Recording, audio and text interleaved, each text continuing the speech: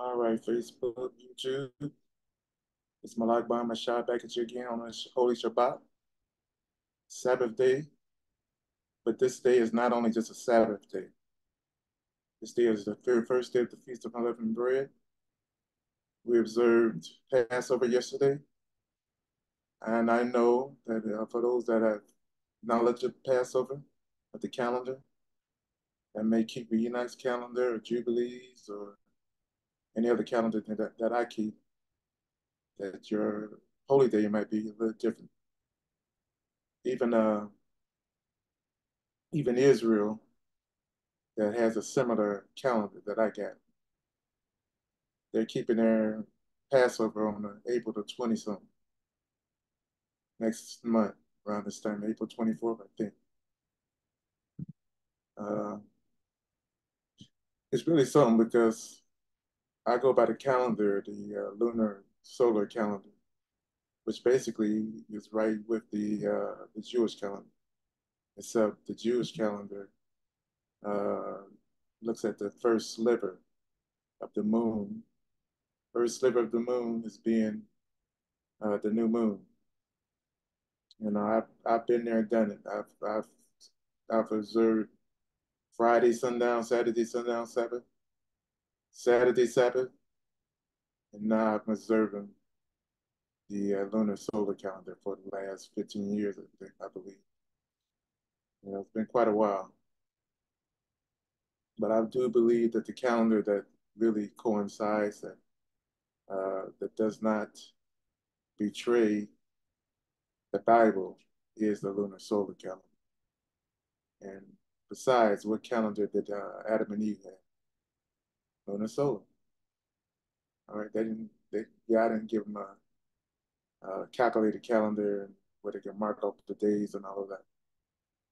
You know, he gave them the sun and the moon. All right, with the new moon being the dark moon. All right, so my wife and I we studied this. We studied all the Sabbaths. We tried it.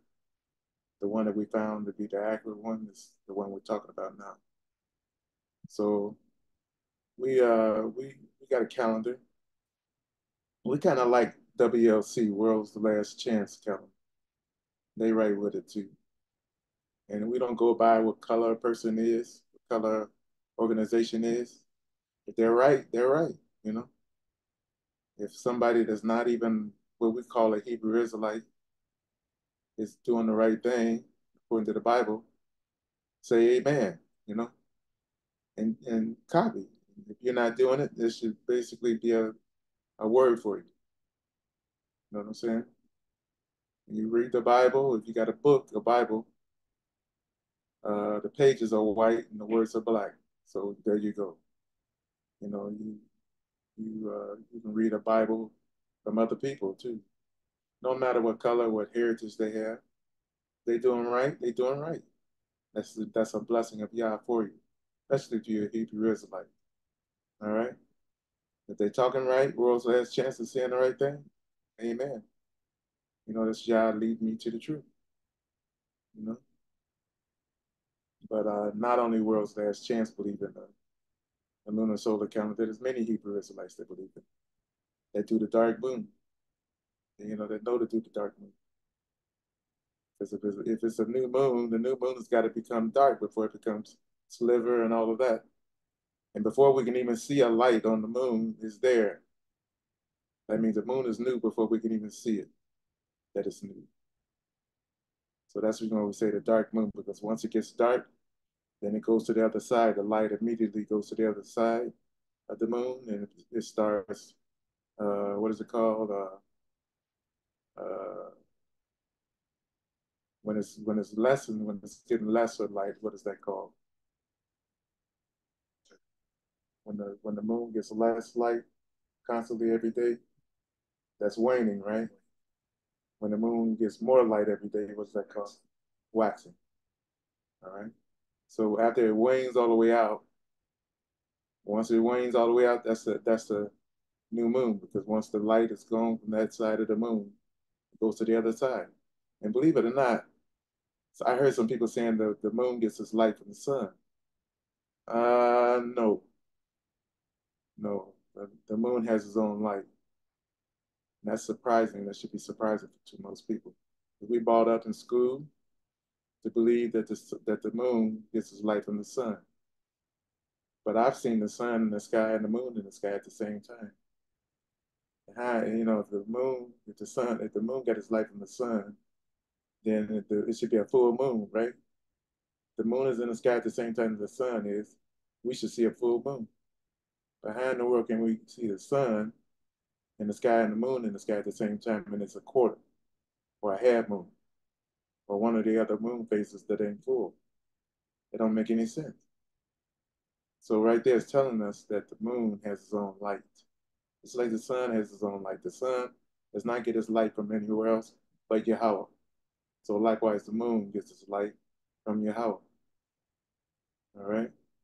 And in Genesis chapter 1, it says he set two great lights in the sky, sun and the moon. All right? And the stars don't get their light from the sun or the moon. They have their own light, you know? And believe it or not, I'm going to say something here that's going to rock some people's world. That the earth is bigger than the sun and the moon, according to Genesis chapter 1. According to Genesis chapter 1, in the beginning, God created the heavens and the earth.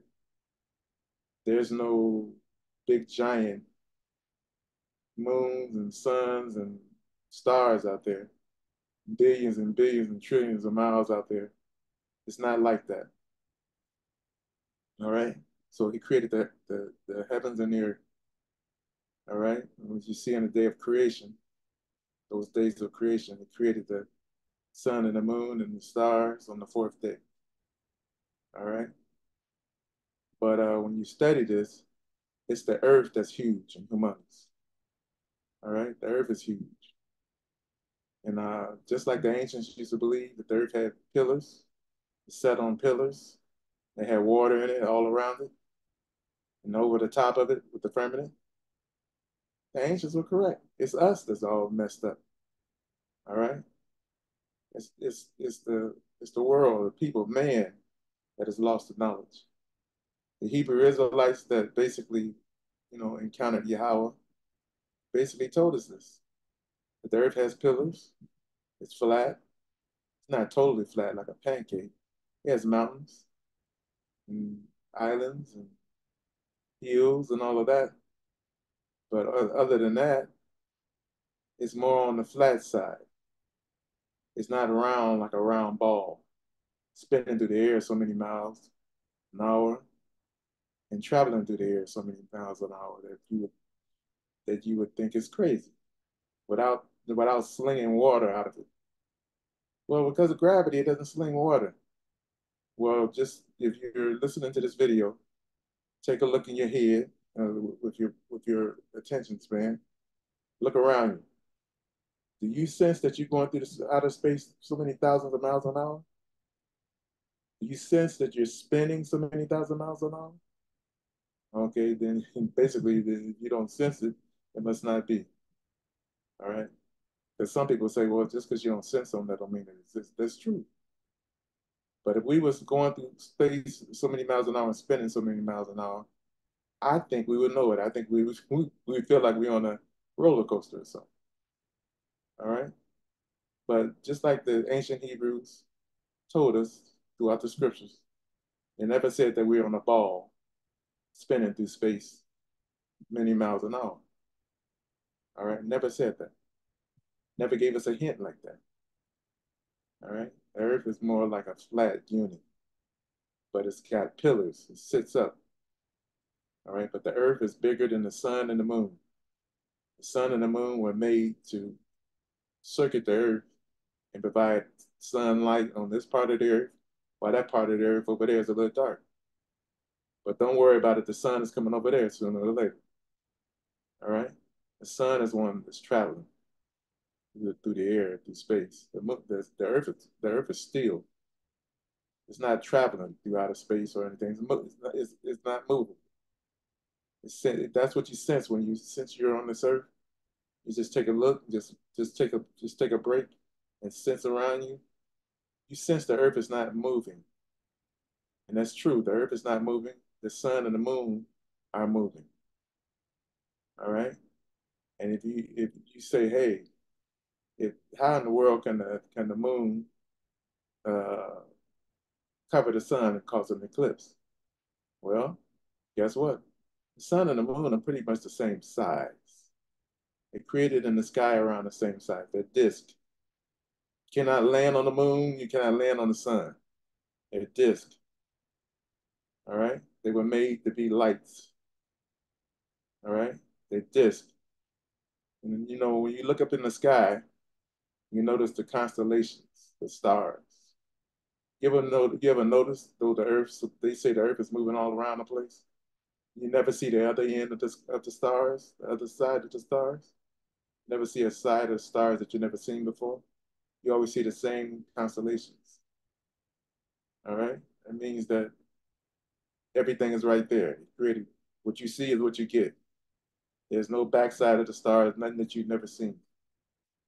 So the Earth is still. God created the firmament and he placed all those stars and all those lights in the firmament. That's why the firmament is blue because it has water in it. All right, go ahead. If you can, let it in.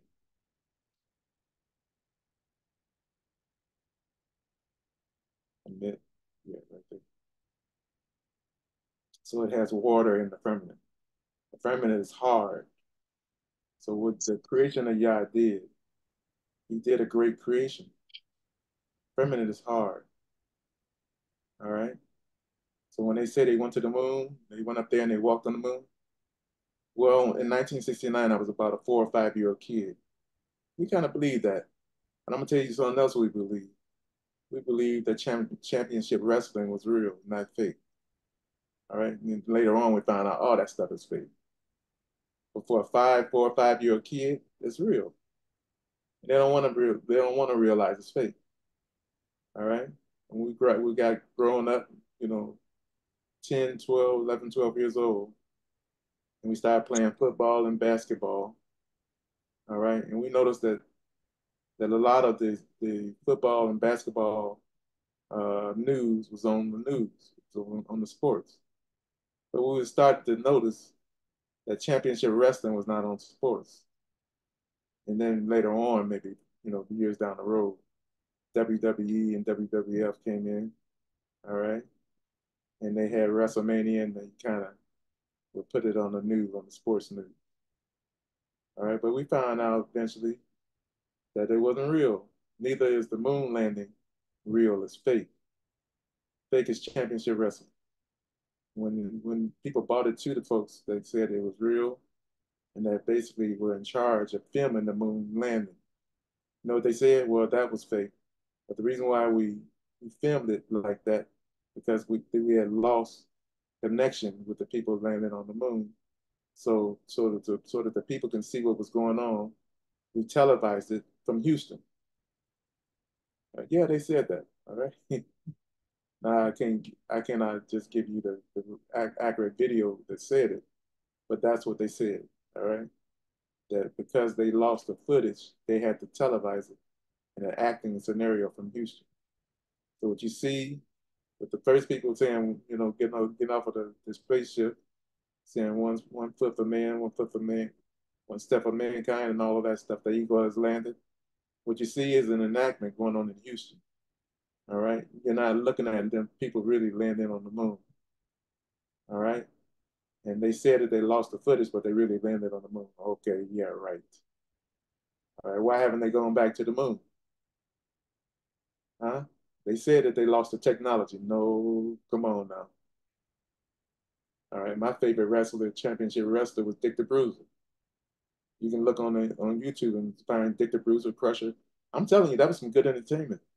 And even WWF, WWE, whatever it's called today, you get on there and you get caught up into that. It's like watching a soap opera, and it's good entertainment. All right, I might go ahead and start watching me some more wrestling matches real soon. All right, but I got some swampland for y'all that believe that the moon landing was real. Got some swampland in Florida for you, selling it for so much money. Just get in touch with me sooner or later. All right, sooner or later, get in touch with me. You can buy some swampland. You can turn it into some cultivated land. Take the water off of it, And you can do whatever you want to do with it. If you want to keep it swamp, you keep it swamp. But just joking. I don't mean to try to take advantage of people's mentality or think that I can. All right. I'm not that type of person. But I'm just saying it like that to let you know that some things of this world are deceiving. And we see in the scriptures that it says Satan deceiveth the whole world. All right. What's that scripture? That put that in there. Put that in the search and deceiveth the whole world. Search right there. Deceiveth. That's S. Deceiveth. Don't put Satan in it. Just put deceiveth. Deceiveth the whole world. All right, go ahead. Okay, your deceiveth might be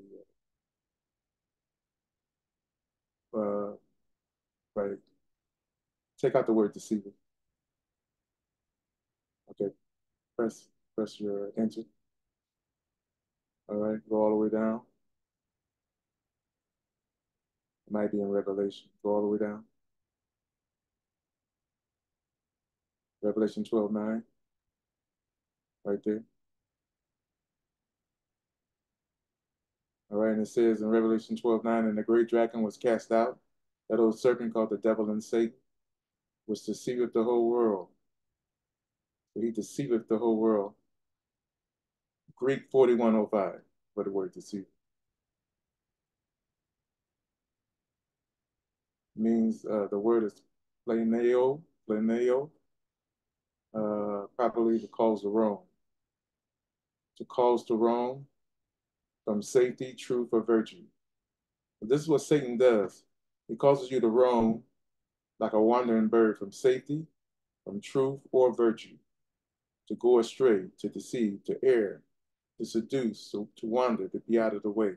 So any lie would cause this to happen. And a lie on top of a lie would cause the whole world to be deceived. Go ahead and mark that out of it. So one of the lies that we have is that the world is round and is flying through space along with the sun and the moon and 9 or 10 other planets with it. All right. That's one of the lies. All right. And what you should ask is, how do you know that? How do you know we're flying through outer space at so many miles an hour, twisting, spinning at so many miles an hour, and we're following we in the gravitational pull of the sun, which 100 Earths can get into, can fit into? How do you know that? All right. I tell you what, somebody got a uh, heck of a fantasy world that they use in their head. All right. Heck of an imagination is the word, imagination. But that Satan has to be behind it. Why would Satan tell the whole world that the earth is gravitationally revolving around a sun that's humongous, a star that's humongous, along with a moon that's gravitationally encircling the earth, and then we're all flying through outer space? Why would Satan do that? So that when you read Genesis chapter 1, you would doubt it. When you read Genesis chapter 1, you would doubt it. Go to Genesis real quick. That's why Satan would tell you that. So you would doubt it, what Yah did in Genesis 1. Scroll down. Go back up to verse 14. All right. Genesis 1:14, God said, let there be lights in the firmament of the heaven. Right there. The word firmament should make you wonder, just to stop you right off the bat. Let there be lights in the firmament. Then you might say, what is a firmament? Hit that word, Hebrews 75:49.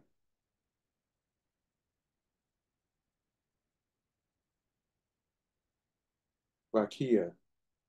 Rakaya. That's probably how you say it in Paleo Hebrew. Modern Hebrew is Rakia. All right. But in Paleo Hebrew, it's Rakaya.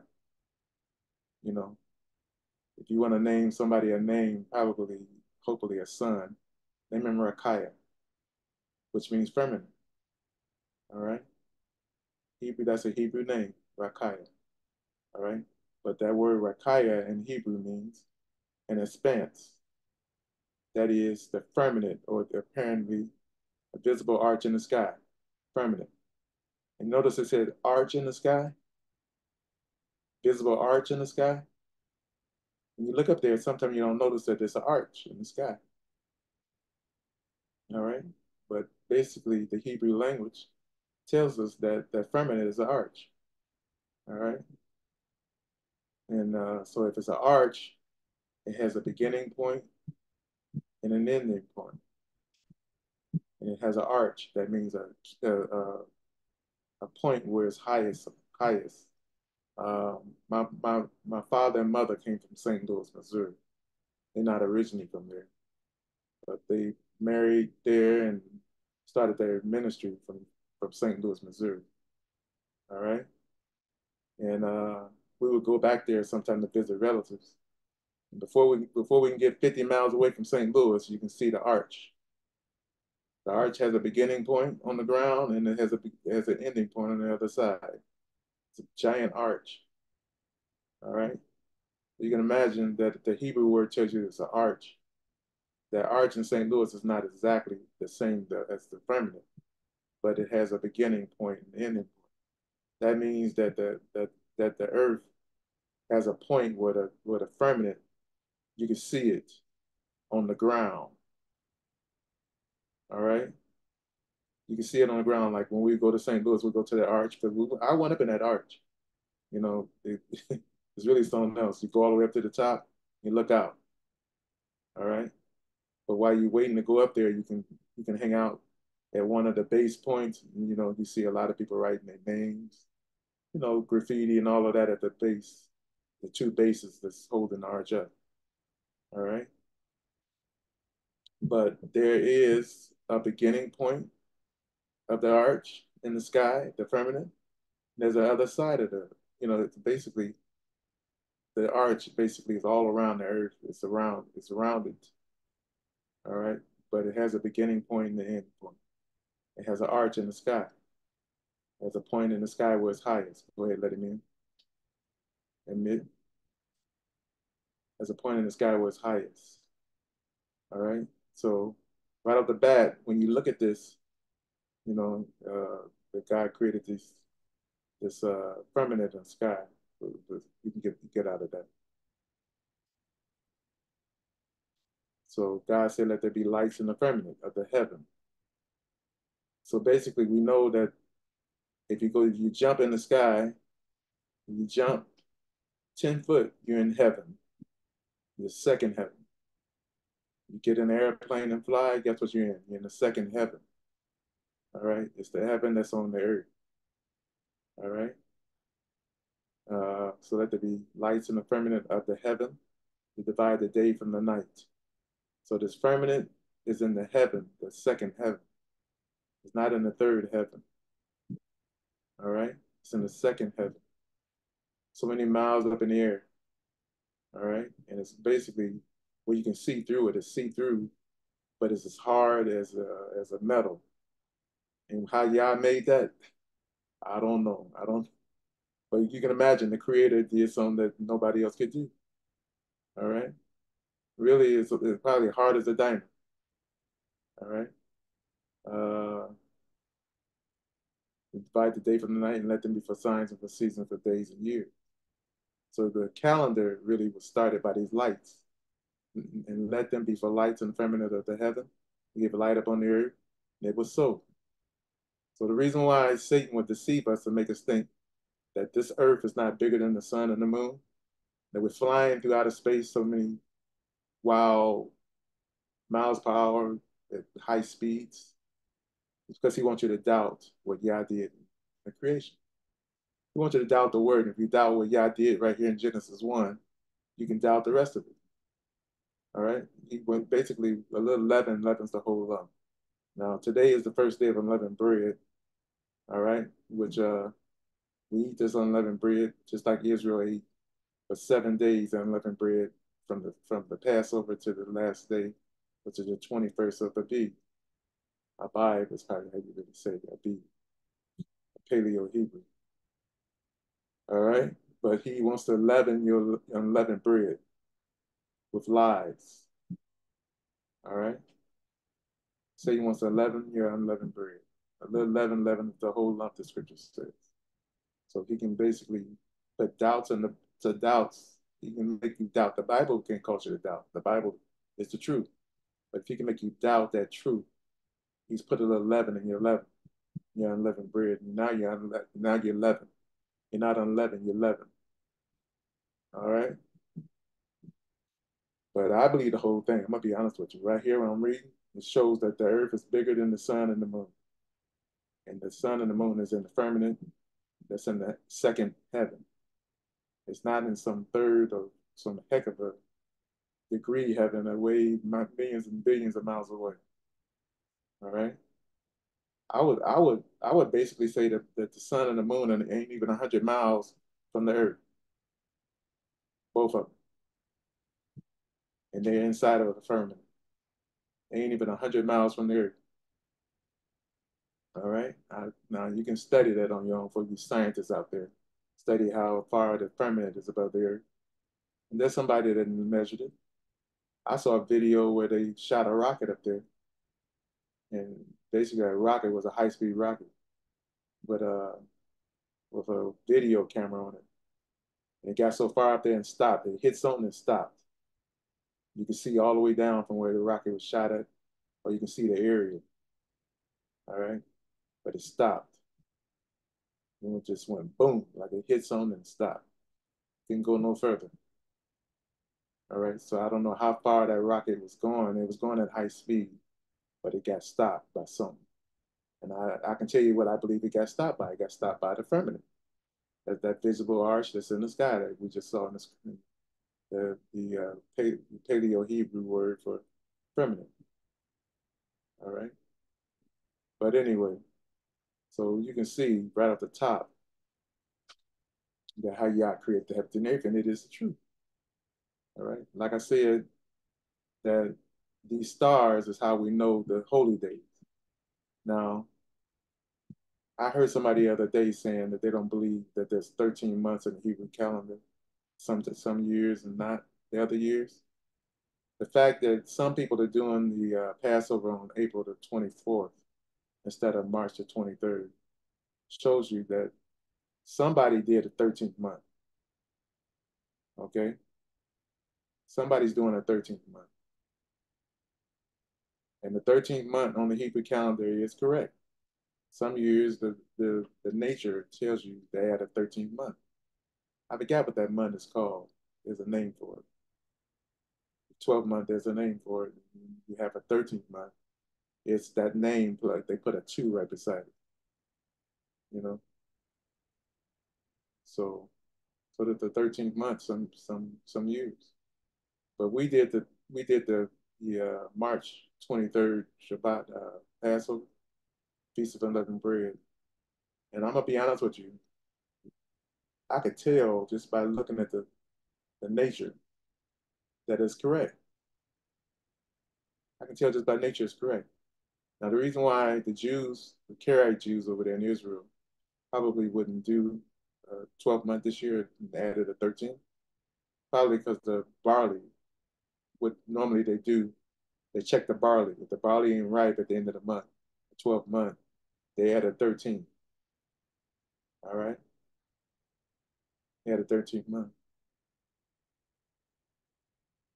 But on our calendar, the one I was doing with WLC, and I believe it, basically that we didn't do that. We went 12 months in the last Passover.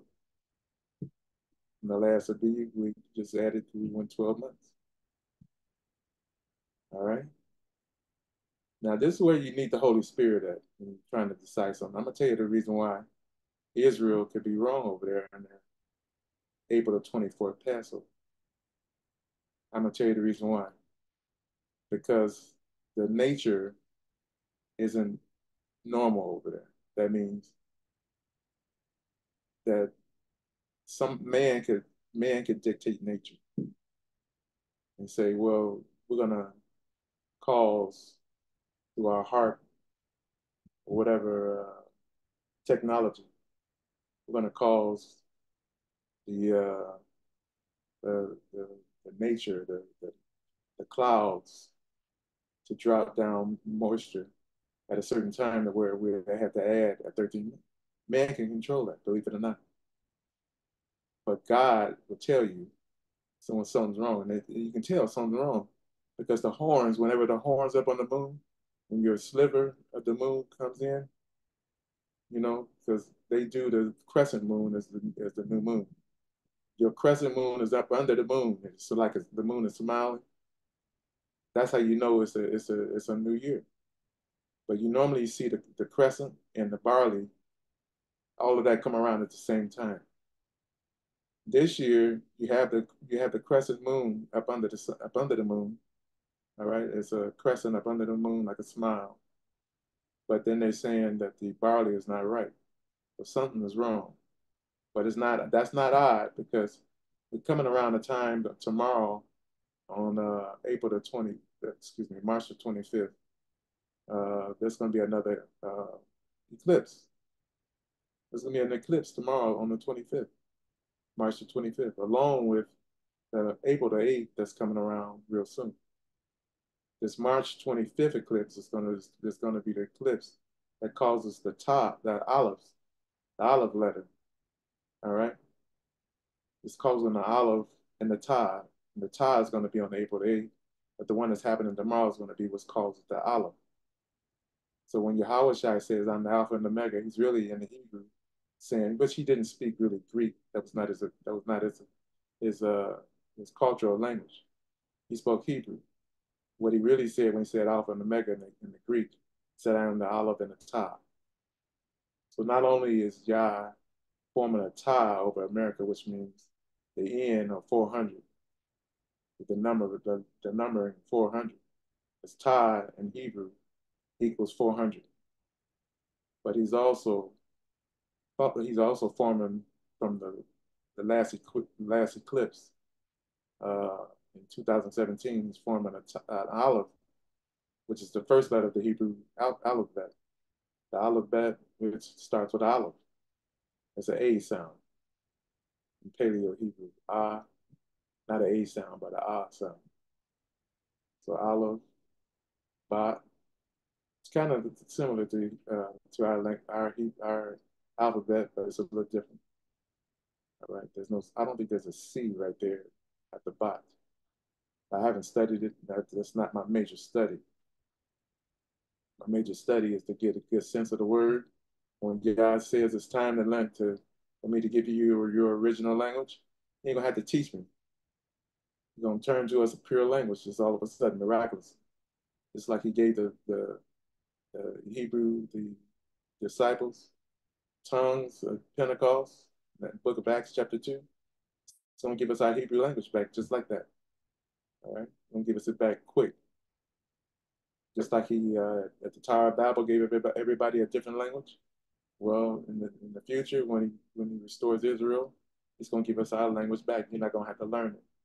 You're gonna speak it without learning it. Just like Adam was created, and he was created speaking, guess what? Paleo Hebrew. All right. The whole world was speaking Paleo Hebrew at the Tower of Babel. When they got up the ark, Noah and his sons, they were speaking Paleo Hebrew. All right. But anyway, like I said, we observed Passover yesterday, and it's kind of odd. All right, because the horns were up under the moon, but everybody else, not everybody, but there was a lot of big time observers observing Passover April the 20 something. Something's wrong with that. All right. That means somebody's wrong, somebody's off.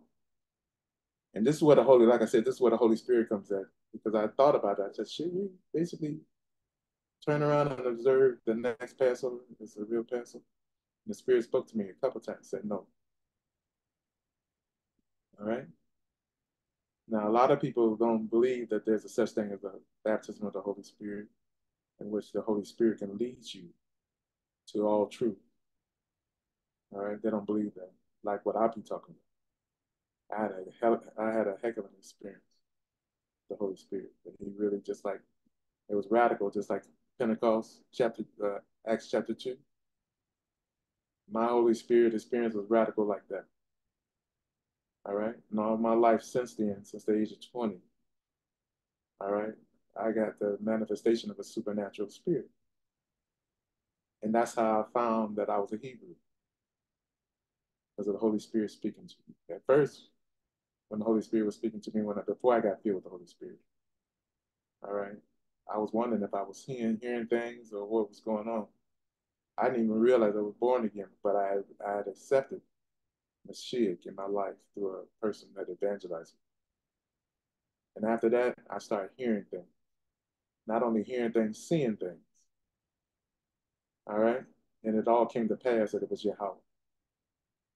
But when I asked Yahweh, should I just go ahead on and just follow the European Jews? He said no. Basically, he said, you're feeling it right. You got it correct. All right? And I'm going to be honest with you, it does feel like the beginning of the year. All right? For those that's doing Passover April 24th, um, the beginning of the year is going on somewhere at the end of March, I think. Their vibe or B, it's going to be at the end of March, okay, of this year, 2024. All right. Within 2 weeks, it's going to be the beginning of the year. All right. How they doing it on April 24th? I don't know. I haven't studied that. I don't study everything. Some things I just leave alone. But but when you get the new moon correct, you count from there 10 days. You go and get a lamb. That's what they did according to the scriptures in Exodus chapter 12. They would go and get a lamb, each family, right? And then that would be on the 10th day of that month, which is the beginning of the month, beginning of the year. It's really spring. Spring in the Hebrew culture is the beginning of the year. It makes sense. It's the beginning of life, life on the earth, all right? Plants and all of that, all right? It's called a Bible or a Bib. It's called the new. That's what it's called. That's what it breaks down to, the new. So the newness of the year is in the spring, all right? But after the 10 days, you get your lamb. On the 14th day, which is 4 days later in the evening, you basically kill the lamb without spot or blemish, hopefully. The whole congregation kills the lamb. And I guess you would skin it. Also, I've never done this before, but you would skin it because you're not going to eat the fur on it. You're not going to eat the wool. That would not be tasty. All right. And you would roast it that evening. You roast it. And that night, you would eat it after you put the blood on the doorpost of your house. All right? After you put the blood on the doorpost of your house of that same lamb, you would eat it. You would eat it. You eat it in haste because that was Yahweh's Passover. And then Yahweh was going to deliver Israel out of Egypt quickly. It's going to cause Pharaoh to expel them out of that quickly. And he's playing with Yah after he killed everybody, firstborn child, and even the firstborn of the animal. They heard from the rest of my father there. Take you and your animals, your wife, children, get out of here. And bless me too, is what he said. It's kind of funny. After he saw Yah he put it down. That means Yah was playing with him all along. He said, well, all right, I hardened his heart. Now, when I do this one, he's gonna thrust y'all out of here quickly. He thrust Israel out of there too. All right, he got him out of there by night. Which shows you, I'm gonna tell you something. Tell you something. That if the calendar that most people observe has the next day, which is the Sabbath day, the next day, the first day of the Feast of Unleavened Bread convocation, if that was a Sabbath day, it started in the evening of the previous day. You know that they was working and they were walking. They was They was breaking that Shabbat day. All right. Why? Because they was thrust out of there, and that whole night would be a Shabbat. But it show you there's something wrong with that belief. That's why I said observe Yahweh's word, and Yahweh's word will teach you the calendar. Night is not day in Yahweh's word. When it says observe the Sabbath day, it didn't say to observe the Sabbath night. Observe the Sabbath day. Genesis 1:13. Press on that word for day, 31:17. You're right there. Right there. 30, yeah. Right. Yom. All right. Yom is the word for day in Hebrew, Paleo Hebrew. It's got Yome, Yom, but in Paleo Hebrew it's really Yom because it's an A. Most of Paleo Hebrew words have an A in it, an ah sound. That's why I said they don't have any vowels. Most of the Paleo words have an ah sound in it. That's the reason why you come up with Yahawah. All right, that's the name of Yah, the one that most people call Yahweh or Yahuwah. They don't have a U, it don't have a sound in it, or like an E sound. It has a ah sound. The only other vowel sound that it has is the I, which is the iron. All right. Only other vowel sound it has is the iron sound. That's why you can come up with Yahawahshi. Shai at the end of Yahawahshi, at the end of Yahweh is the son's name. Yahawahshi. So you had the I in there, you had the I in the same name. Yahawahshi. All right. But the U and the O sound, Paleo Hebrew didn't have those sounds in the language. Now, modern Hebrew added vowel points and all of these vowels in it. And it's not the same. All right. The yam it means to be hot. It is not night. All right. Day is not night in Hebrew. He separated the day from the night, the light from the darkness. A day as the warm hours. Yahawahshi said that in one of the scriptures. He said, "Is there not 12 hours yet in a day?" When I first read that, I said, "No, that's 24 hours in a day." But I wasn't looking at it the way he was seeing it from the Hebrew point of view. Hebrew point of view is that there's 12 hours in a day. He's not talking about what's in the nighttime. He's talking about the daytime. In the Hebrew mind, night is for relaxing, sleeping until the day. All right. He that walks in darkness does not know which he stumbles. So basically, when you observe the Sabbath, you're observing the Sabbath day, warm hours. However many hours is in the day, warm hours. That's the Sabbath. When it gets dark, night outside, there's no more Sabbath. Sabbath. Go ahead, let him in.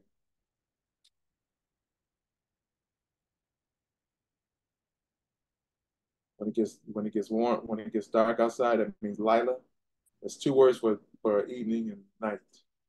Evening is Arav. That means the sun is going down over the horizon, but it's still light in the sky. Still light out. That's called the evening. The word for evening is Arav. All right. Then there's another word for darkness when it's totally dark, like midnight. It's called Lila. All right. When it's Lila outside, that's no longer day. All right. People in the ancient times did not work at Lila. They did not work at midnight, except unless you were a priest in the temple or something like that. That's a whole nother story.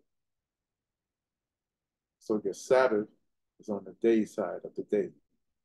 So for those that believe that the day starts in the evening, I can see why they believe that, but I don't believe like that with them. For those that believe that the day started in the evening, when Pharaoh cast out Israel out of Egypt at night, at midnight, and that midnight, if it was a Shabbat, they should not have been walking and all of that stuff. They should not have been working, cooking bread, unleavened bread, when they got to what is it, Soko for Ramses. when they got to their destination at night, they should not have been working. They should not have even been walking. The reason why Yah allowed Pharaoh to kick them out of there at night because the nighttime ain't the Shabbat.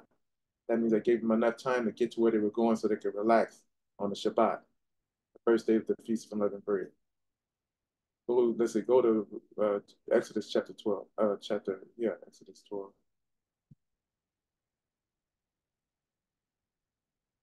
Nope. Go up. Right. Nope. Go down. Right there. Yeah, you're right on it. Go to 12. Right there.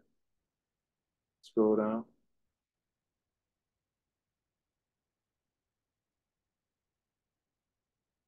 Scroll down.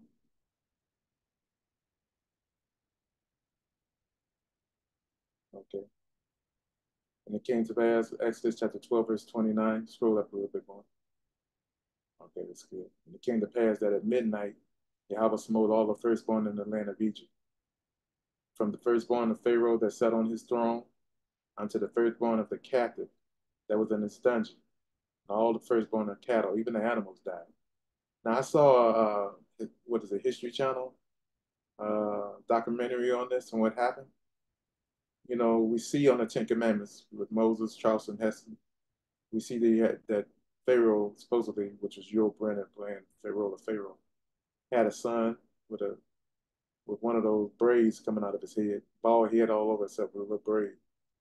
All right, he had an 8, 9, 10-year-old kid, but really this firstborn that sat on Pharaoh's throne was somewhere in his 30s, and the people in the History Channel did basically a search.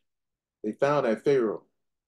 They found his body, and not too far away from Pharaoh's tomb, his coffin that was buried in the dust of the earth. It was basically Pharaoh's son was he didn't have a good burial. All right. They found a skull because how they knew it was Pharaoh's son because he had the same genetics as the mummy. All right. And the skull was somewhere in his 30s. Pharaoh's son sat on his throne. So the first person that died, one of the first person that died was Pharaoh's son. That son was no 8 or 9-year-old kid like in the movie Ten Commandments, starring Charleston Heston. That man that was the child that died was not 8 or 9 years old. He was in his 30s. Likewise, he do another disfavor. The story, telling the story of the Bible. Abraham when he offered his son, Isaac on the altar for Yahweh to obey him, they normally would show Abraham with an 8 or 9 year old kid, a 12-year-old kid, a son. All right. But really, if you look at the time period when Abraham was around 30, 130 something years old, that's when Yah told him to do that. He basically fathered Isaac when he was 100. Now count that 30 more years, 30 some more years. And then he tells Abraham to offer his son. How old do you think Isaac was? He was 30 some years old. Let's do the math. All right. That's the reason why he could carry the wood up the hill for his father. So, so he was somewhere around the same age as Yahawahshi was, or Jesus was when he basically gave his life for the world. All right. And basically, a lot of people, you know, when they do these things of the scriptures, the Bible, these Hollywood versions, go to show you that they can't believe that some 30-some-year-old man would volunteer to give his life for something that God told his father. That's the reason why they make him an 8 or 9 year old kid, like as if he was clueless. But Isaac was not clueless. He was basically willing to sacrifice his life. All right. And that's the reason why he inherited the promise. He was willing to sacrifice his life for his father, for what Yah had told his father. All right. If you ever wonder what Isaac did that was so spectacular, it's carrying out the wood up the hill and was willing to be bound, that his father put the knife in. He knew what was going on. He wasn't in some coma. He wasn't in some fairy tale land. He wasn't an 8, 9 year old kid. He was 30 some years old. All right. But let's go back to where we was at. All right. So let's see. From the firstborn of Pharaoh that sat on his throne, scroll up a little bit. The firstborn captive that was in the dungeon, that means If you was in jail and you was one of the first, you was the firstborn of your father and mother, you was dead that night. It kind of feel sorry for those jailbirds in the dungeon. They didn't have a chance to basically offer a lamb and put blood on the doorpost of their cell. All right, it's kind of sounds funny a little bit, but they were Egyptian most likely. All right, the Israelites were enslaved; they weren't in dungeons. That would be wasting money. All right, they had the Israelites basically in slavery. All right, but they was blessed because they had the God of Abraham, Isaac, and Jacob, and they knew what to do: put blood on the doorpost and eat that lamb that night. All right, and Pharaoh rose up in the night, he and all his servants, and all the Egyptians. And there was a great cry in Egypt, for there was not a house, but there was not one dead. Every house of Egypt had one dead in there. All right, go ahead, scroll up a little bit more. And he called for Moses and Aaron. Scroll up a little bit more if you can. Don't go up too far. Oh boy, go down, go down, scroll down. Nope, nope, the other way. Okay, go back up a little bit. Go back up.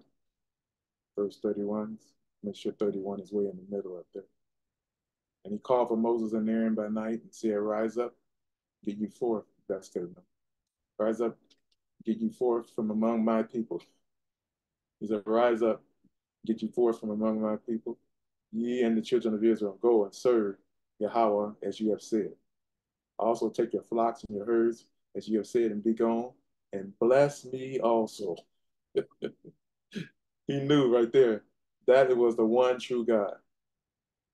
He had already solved the bugs and those other plagues, but this one took the cake. It took the cake. Bless me also, he said. All right, scroll up a little bit. Okay, verse 33. And the Egyptians were urging upon the people that they might send them out of the land in haste. But they said, "We be all dead men." And the people took their dough before it was leavened. That's why this feast is called the Feast of Unleavened Bread. Their kneading troughs being bound in their clothes. You had a lot of people, just like, you had the signal, the drawing of people running away from home when they're kids. They have a stick with a handkerchief or something that got their items in, and they carrying a stick with their items. Well, the people weren't carrying a stick; they had their clothes with all their stuff bound up in it and slung over either their shoulder or on carriages. All right, that's how they did it. And they was walking out of there. Believe it or not, they were walking out of there with some sharp clothes on. All right, because they had borrowed from the Egyptians. They was coming out of there decked, but like paupers, but they was decked. Right. And the people took their dough before it was leavened, their kneading troughs being bound up in their clothes, up on their shoulders. So right here it says they had their stuff on their shoulders, all right? And the children of Israel did according to the word of Moses. And they borrowed of the Egyptians jewels. There they go. They borrowed of the Egyptians jewels of silver, jewels of gold, and raiment. They came out of their deck sharp. Sounds like a Hebrew Israelite, right? You see him, and he might be poor, but he's driving a Lincoln Continental. He's driving what is it called? A Lexus. Back when I was a kid, Lincoln Continentals was what the Lexus are today. Or Cadillac, a Seville Cadillac. All right, they driving the sharpest stuff around, but don't have any money. Wearing the sharpest clothes, but don't have money. But here we have Israel coming out of Egypt, decked and sharp with silver, gold, and with sharp raiment. But they don't have any money. They just borrowed it. All right. Go ahead, scroll up a little bit. And Yahweh gave the people favor in the sight of the Egyptians, so that they lent unto them such things as they required, and they spoiled the Egyptians. You might look, well, they lent it, the borrower is servant to the lender. If they lent, they give it back. That's wrong.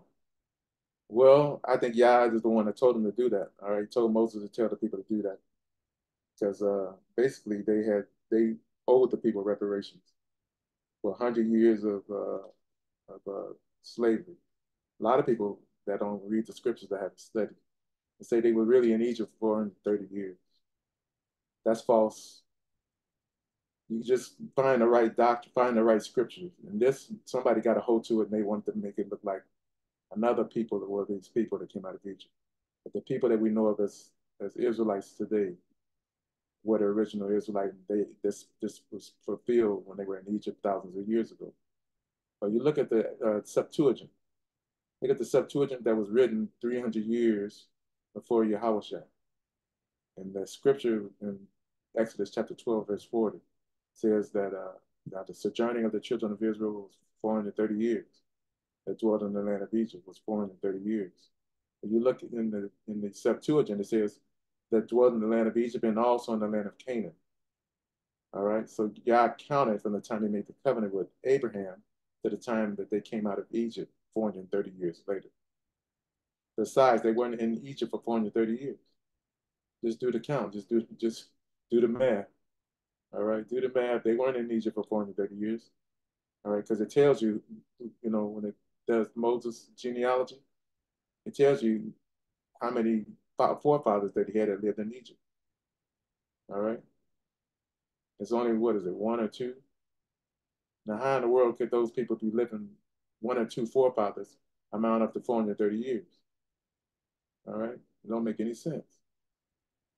But when you first read the King James Version and the European version, and they have the, the interpreters have messed up on it and basically gave you a false doctrine. You're not at fault for that, but you're at fault if you've been in this Bible for years, you still think Israel was in Egypt for 430 years.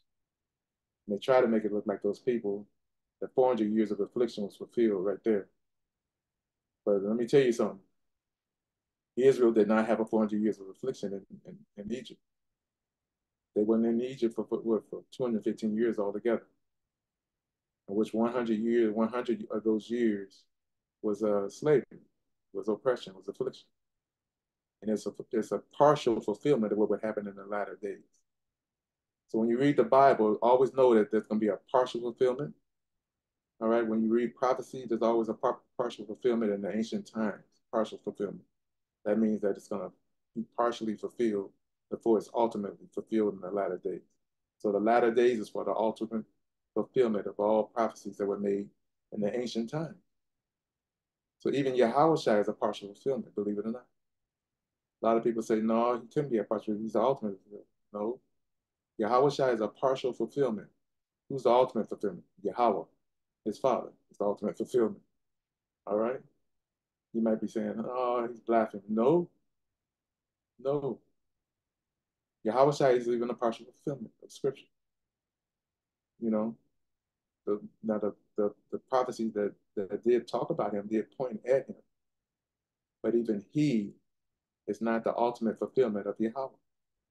The Father is the ultimate fulfillment of Yahweh. I'm not gonna get on that too much right now. I'm gonna come back to it a little later. Because Yahawahshi, there's a word that I just found out. In the Latin language, they say that the Pope is the vicar of Christ. That means he is the fulfillment, or he is the replacement of Christ on the earth. So he's the vicar. We know that that's kind of like antichrist stuff right there, right? But for one thing, Christ would not be a Roman. He's a Hebrew. Hebrews don't even look like the Romans, all right? Hebrews are people of color, all right? People of color. So they say the Pope is a vicar of Christ on earth, but there's another word called vicegerent. And that word is also used for the Pope too, which means vicar of Christ. That's probably where they got the word vicar. The vicegerent, which I got from WLC, they're watching one of their videos. Right? They did a pretty good job. Vicegerent is what Yahawahshi is for Yahweh. All right. Yahawahshi is a vicegerent. That means when he rose up from the dead, you notice that Yahawahshi said, all power in heaven and earth is given unto me. That means Yah sit him right on his right hand side and let him rule as if he was Yahweh. Yahawahshi is not Yahweh. He's not Yahweh. But Yahweh let him rule as if he was Yahweh. How long? Until the Father comes. to the kingdom. So Yahawahshi's kingdom is right now. He's the one that's running the whole world. He's basically allowing the wicked to do their thing until the kingdom comes. The kingdom is going to be of the Father. And I'm gonna get on that a little bit later. But with Yahawahshi being vicegerent, that means he is Yahweh in place of Yahweh. All right, hold on, let me kind of shaking a little bit. Let me calm down a little bit. All right, so that's called vicegerent. I've always taught this, all right. But when I thought Yahawahshi was Yahweh, that was a good reason to teach it because it looked like Yahawahshi was Yahweh. How did I find out? I'm be straight up with you. I told and spoke this before on video. I used to teach that Yahawahshi was Yahweh. But one day I was sitting in my kitchen, looking at scripture and thinking about the deity of Yahawahshi, which is not true, but it seemed to be true. And all of a sudden I got a visit. That's where the Holy Spirit comes in. I got a Holy Spirit visit. He came down and I didn't look at him, but I knew his presence was there. When he came down, he said, I am not Yahweh. When he said that, he opened up my mind, my understanding, to see it in the scripture quickly. And then I understood right off the top. I didn't have to go and I had to study and find out. He just said it and it opened up my understanding. All right? That he said he was not Yahweh, so I was wrong all those years, even though that doctrine seemed to be so great for me, so pleasing. But when he said he was not Yahweh, he opened up my understanding, so I didn't miss anything. It was not a disappointment. It just opened up my understanding that the Father is coming. We say that Yahawahshi is coming. Yeah, he's coming. He's coming. The Son of the Father is coming. But the Father is going to come first. The kingdom is going to be the Father's kingdom. After he comes as the Ancient of Days, he's going to put down all those thrones that's ruling over the world. And after he does all of that, he's going to send for his Son, which is at the right hand of the Father in heaven. And the Son is going to come in the clouds of glory with the holy angels. All right? And he's going to give all of that stuff that he just got, the kingdom, the power he just got over the world. He's going to give that, and let Yahawahshi rule and reign in Israel over his people. But he's going to be right there too. He's going to be in the temple. Instead of an Ark of a Covenant, that's going to be the real Father. It's going to be sitting in the temple on the throne. All right? So the Father is coming. When it's talking about the Father, his soles of his feet going to be in Jerusalem and the temple and all of that, that's not talking about Yahawahshi. His soles of his feet are going to be there too. But it's talking about the Father. Okay, let's go on. All right. The Egyptians were urgent upon the people that they might send them out of the land in haste, for they said we'd be all dead men.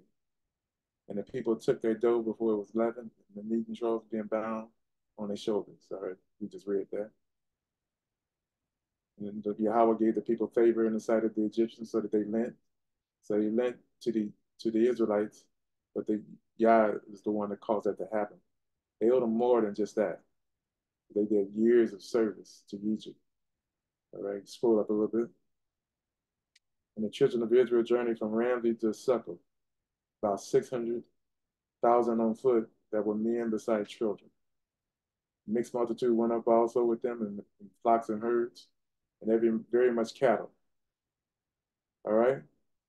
So in the real Shabbat days, and a lot of people don't believe that the first day of the Feast of Unleavened Bread is a Shabbat. They just think it's a holy day.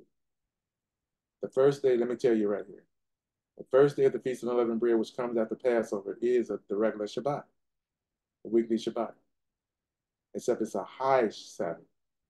All right. It's a high Shabbat. It's the regular Shabbat that happens every week in Hebrew, not Gregorian calendar style. And the Hebrew, which keeps their calendar by the sun and the moon, that's a regular Shabbat. So basically, the regular Shabbat you do every week is the first day of the Feast of Unleavened Bread and the last day of the Feast of Unleavened Bread. It's just two regular Shabbats, except they high days. As a matter of fact, You can tell that they're different because on those days you can cook. On the first day of the feast of unleavened bread and the last day of the feast of the unleavened bread, you can cook food. But on the regular Shabbats, outside of the feast, you can't cook. You can't light a fire. All right. But a lot of people don't understand because they got some calendars from Enoch, from Jubilees, from whoever else. All right, they got the calendars from different places. I studied the calendar with the scripture, not with another book. I studied the calendar from the books of Moses, from Moses, as a matter of fact. So where did I get my calendar from? From Moses. Moses gave me my calendar. I studied it under Moses from the Torah, not from Jubilees and all those other books. Or Enoch. I think another book is Enoch. Some people get their calendar from Enoch. All right. If the book of Enoch was written around 200 years before Mashiach, and there was no book of Enoch until 200 years before Yahawahshi, then how would they know the calendar? All right. How would you know the calendar if it was written 200 years before Mashiach? All right. Moses is the one that gives us the calendar. So you can study the Torah, the first 5 books of the Bible, and catch on to the calendar.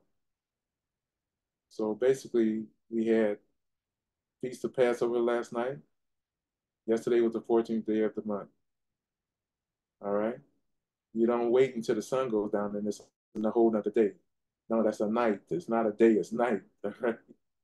That's the reason why Israel could leave Egypt and walk and cook some bread when they got there.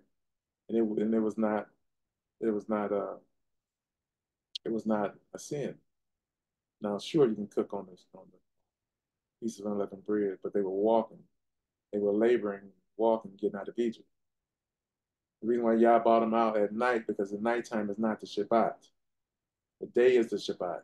12 hours in the day, the day is the Shabbat. When it gets night, it's no longer the Shabbat.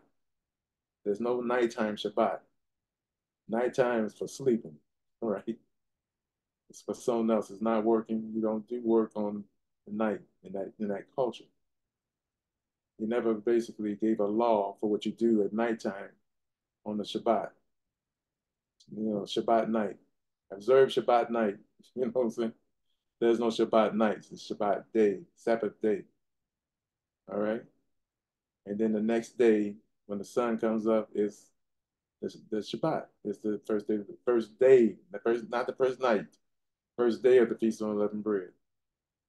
All right. Now we know that word day can include the night.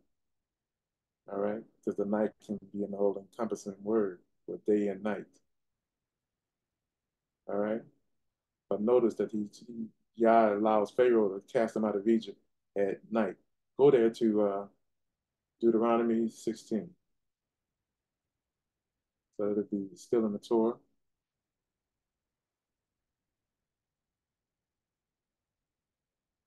Deuteronomy 16.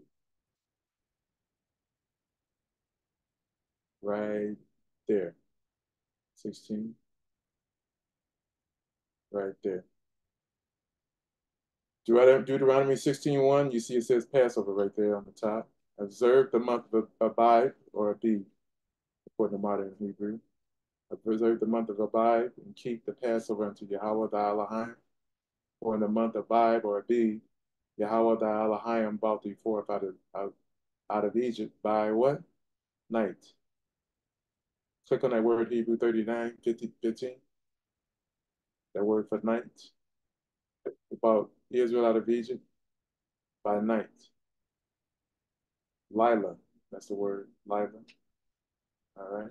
That means night. Midnight. Okay, check out that. Notice that the word is not Arab, it's not by evening. He brought him out of Egypt, he brought him out by night. I used to have a friend, a buddy that I led to Yahawahshi years ago. He's very dark skinned, and guess what his nickname was? Midnight. The only thing you can see from a distance, sometimes the note that you know that was him, that his teeth were white. That's midnight. How do you know? Because I see his teeth. He's dark skinned, and they call him. He got a nickname and it fits him. He's so dark they call him Midnight. And you can see his teeth. His teeth is like the moon. All right. But anyway, so Yahweh about it says Yahweh the Elohim about be fortified of Egypt by night. So he used Pharaoh to bring him out of there by night. Yahweh not used Pharaoh to cause him to break the commandment. So they traveled by night till they got to their destination. When they got to their destination, they rested.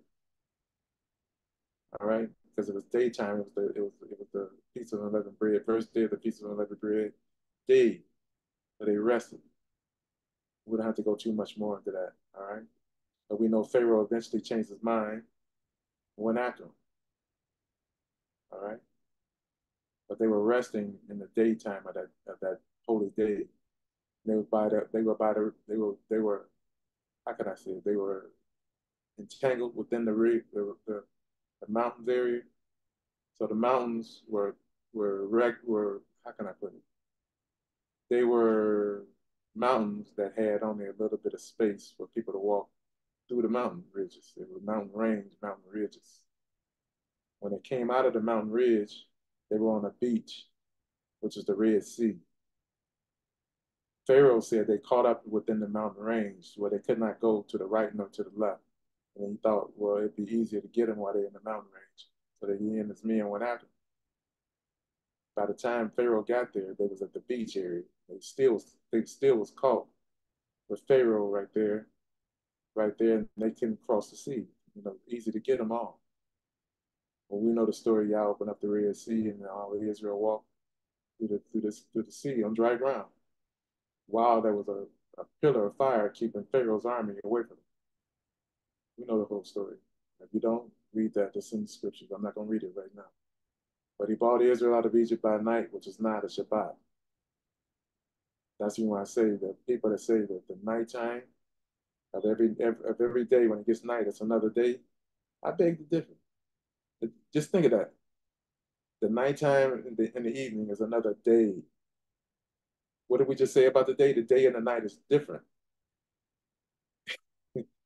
All right, let me say that again. The nighttime of each day is another day. Doesn't that confuse you? Now, the only time he tells us that that we should observe a day from the evening to evening is the feast of the Day of Atonement. See, in the Day of Atonement, you should keep your Sabbath from evening to evening. It's not even night to night, evening to evening, so Erev to Erev. All right. So basically, if they're gonna do it like they do the Day of Atonement, it's evening when the sun goes over the horizon. That's another day. But yeah, I didn't mean for us to look at that scripture and uh, and dictate every Shabbat the same way. That from evening to evening it's Shabbat. You know, it doesn't make any sense. All right. So when you study the calendar, study it from Moses. Moses gives you the truth about the calendar. All of the books are suspect. That means Enoch, whoever else with the Jubilees. What's the other one? There's another one that they got. Enoch, Jubilees. There's another book that a lot of people get their calendar from. All the other books, even the apocryphal books, are suspect to Moses. Moses teaches the calendar. He shows you what is the Shabbat. The Shabbat is not nighttime. And after the Passover, the next day, it's the first day of the Feast of Unleavened Bread. You don't wait a few days. That doesn't make any sense. So the Shabbat is from the 15th of every month of the month to the 22nd. We know that the Shabbat on every month is on the 15th, on the 22nd, every month. All right, it's the daylight hours of those days. So if the Shabbat is on the 15th and on the 22nd, we know 7 days after the 22nd is what? 29th. That's the last Shabbat of that month. The next day or the next 2 days is going to be new moon. Now, the 15th is the Shabbat of every month. Then 7 days previous would be the eighth. The eighth day of the month is a Shabbat. You don't count the new moon as a Shabbat, but it is a special day, like as if it is a Shabbat. That's the first day of the month. All right. But that should be a hint. But the major hint is that the new moon is the dark moon. It's not a sliver, not a crescent moon. It's a crescent. It's not new. The crescent, the light been on the moon for a while. The new moon is when the first little bit of light gets on it, which definitely we cannot see. The fact that there's no light on the moon, basically when the light leaves the one side of the moon, it goes immediately to the other side. You just can't see it. When there's a dark moon, it's a new moon. All right. When there's a dark moon, it means it's a new moon. And then all the moon phases are accurate. They're perfect. The first Shabbat is going to be a half moon. The second Shabbat is going to be a full moon. The third Shabbat is going to be a, guess what? Half moon on the other side, waning. And the next Shabbat would be a crescent, waiting on the new moon. It's going to be a little light on the moon until it goes into new moon status. The next day, the 30th or the 31st, will be the beginning of the next month. I have to say 30th, 31st of the previous month, so it'll help you understand that a little bit better. But it's not the previous month, it's just the beginning of the next month. Sometimes it takes 2 days to get to the next month. All right? How was that in the scripture? Go study David and Jonathan when that was a new moon day and Saul was waiting on David. David was not there. It was a 2-day new moon day. All right? It's right there in the Bible. All right? But anyway, but the Passover this year for us was yesterday. Today is the Feast of Unleavened Bread, which is our regular Shabbat, but it's a special Shabbat. Go to, let's see, go to search, put in there a high Sabbath, High, and then Sabbath.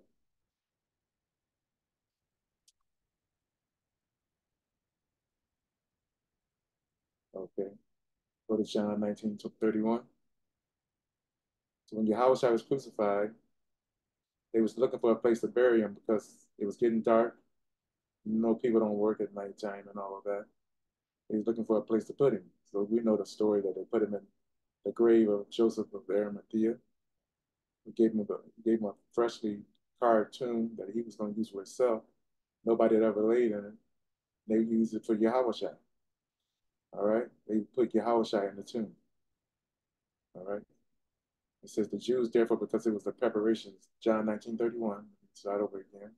The Jews, therefore, because it was the preparation, that the body should not remain upon the cross on the Shabbat, on the Sabbath day. What was the Sabbath day? It was not the Passover, it was not the Shabbat day. The next day was the Sabbath day. See that? So basically, the first day of the Feast of Unleavened Bread was what? Sabbath day. Let me read it again. The Jews, therefore, because it was the preparation that the bodies should not remain upon the cross on the Sabbath day. For the Sabbath, let me read the rest of it. For that Sabbath day was a high day, was a high day. All right. So that Sabbath day was a high day. It's a Sabbath, it was a regular weekly Sabbath, but that Sabbath was a high day, which was basically, that's the day that you can cook on. You can celebrate. You not only eat unleavened bread, but you're cooking. On the regular Sabbath day, you don't cook. All right. So that Sabbath day was a high day. Notice that they call it the first day of the Feast of Unleavened Bread. That's Sabbath day. Notice that? They're not calling it the Feast of Unleavened Bread. They call it that Sabbath day. And it was a high day, which means that it was a holy day. Look at the press on that word for high day, 3173 in the Greek. It's verse 31, the white part of the scripture. Right there. Megas. So basically, it was a megas day. Usually, the word megas means a great day. Let me see what the interpretation of it is. It means big and a very wide application. It means exceedingly great, high, large, loud, mighty, sore, afraid, strong, to years. It's a megas day, mega day. Okay, you can click out of that. So let me read it again. The Jews, therefore, because it was the preparation that the body should not remain upon on the cross. Preparation for that, for what? Look at the preparation. Go up there, the word preparation, 3904.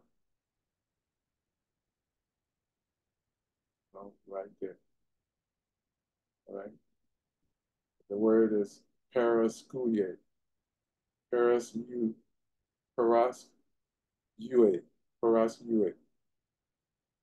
Like I said, I'm not a fan of Greek language. But anyway, as if from 3903, readiness, preparation. So when they would prepare for the Sabbath was the previous day.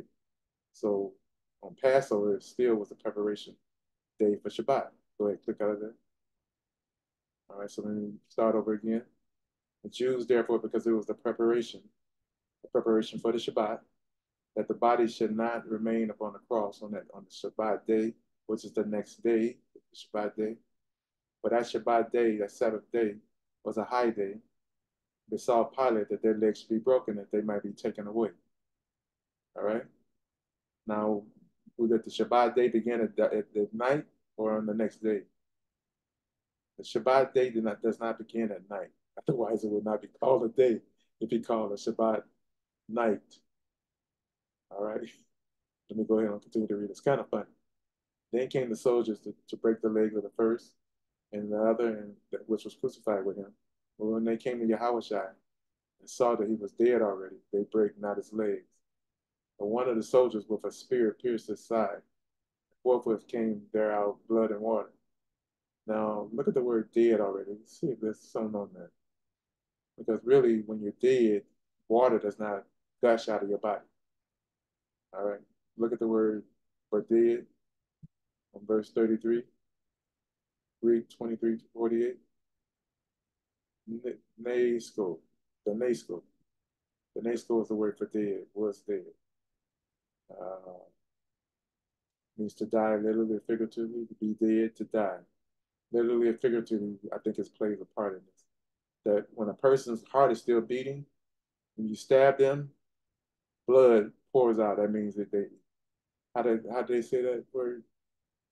They when people dying and blood is coming out of their body. What's the term for that? See, they say it today. When people are dying, the blood is pouring out of their body. So you have to stop the blood if you want to keep the person alive, because the heart is still beating. Well, right here, you can click out of that. You click out of that. Yahawahshi basically was pouring blood out of his body, but the scripture said he was dead already. So that literally and figuratively comes into play. That means he was out of it, but his body was still alive, but he was gone. All right? He had let his head down, he was gone. His body was still beating, and then when they stabbed him, out came pouring out blood and water. They stabbed him in the heart.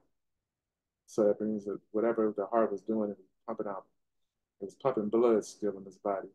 It started pumping it out. The blood came out of the body. Out, and it says, but when they came to Yahawahshi, saw that he was dead already, they break not his leg, but one of the soldiers with a spear pierced his side. Forthwith came there out blood and water. So you do science, you look at that scientifically. When a person's dead, their heart stops beating, you stab them, they ain't gonna pour out blood and water. Okay, unless the heart is still beating. Okay, he that saw that bore their record, his record is true. And you know that he saith true, that you might believe. These things were done that the scriptures should be fulfilled. Bone of him shall not be broken. And again, another scripture said they shall look upon him whom they have pierced, whom they pierced. All right.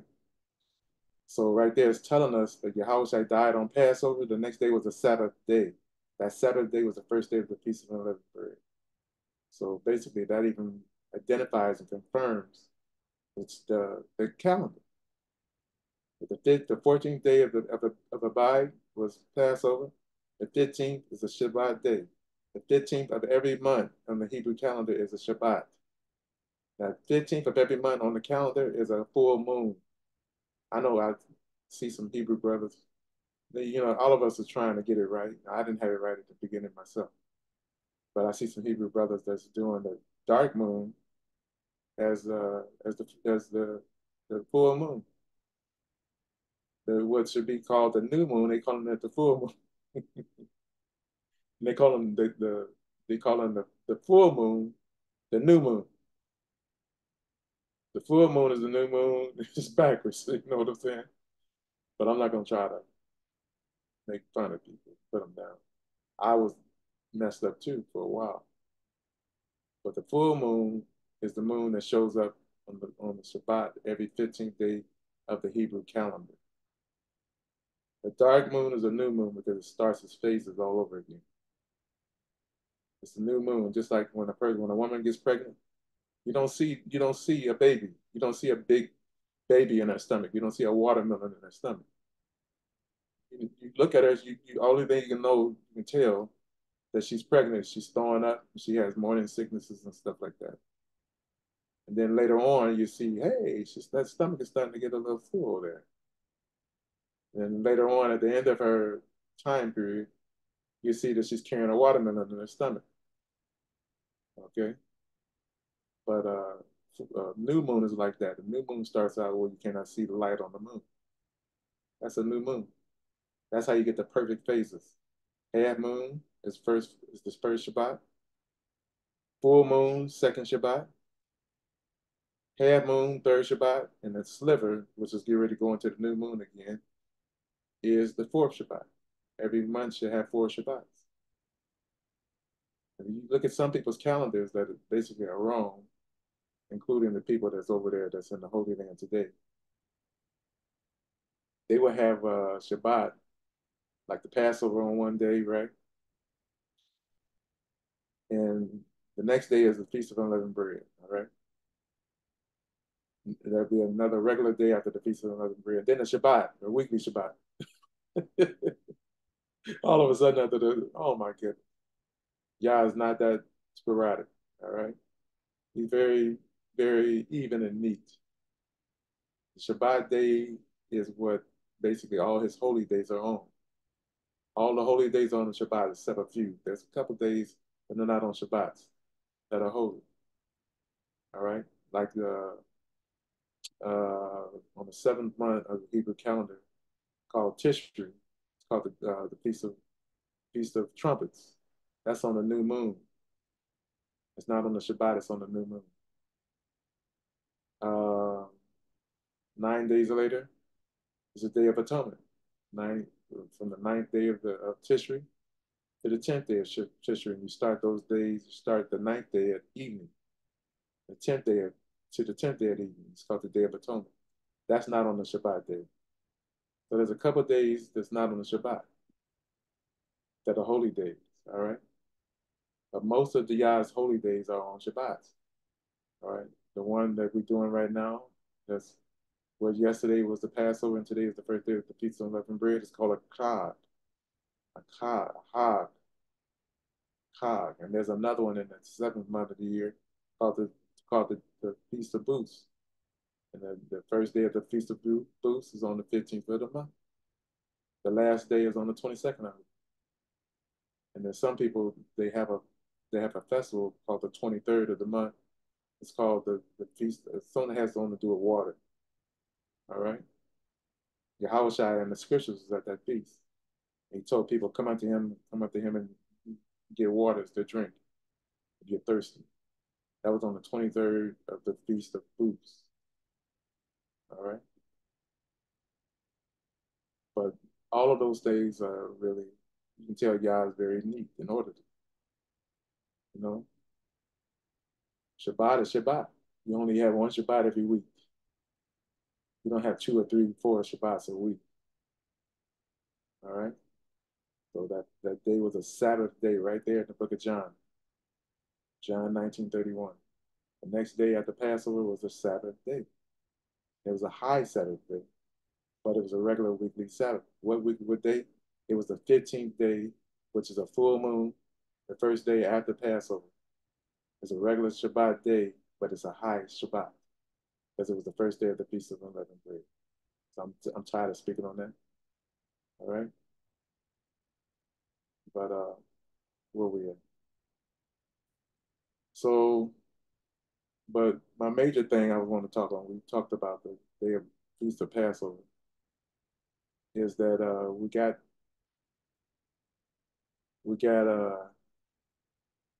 read my cell phone. We got tomorrow on the 25th of March, it's going to be a eclipse. It's not going all the way across America, it's going halfway across America. But when you look at what the eclipse that happened in 2017, with the one and also the one that's going to be taking place on April 8th this year, it forms a olive, and the other one that's on the 8th forms a tav. So basically, in the Hebrew, Yahawahshi said he's the olive and the tav. In the Greek, he says, I'm the Alpha and the Omega. So Yah not only got a tav across the country through these eclipses, through the same eclipses, he's got an olive, or uh, what is it called? Alpha in the Greek. He's the Alpha and the Omega. He's the olive and the tav in the Hebrew.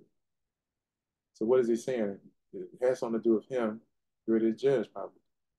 I remember we said that according to the dictionary, the language, that he's a vicegerent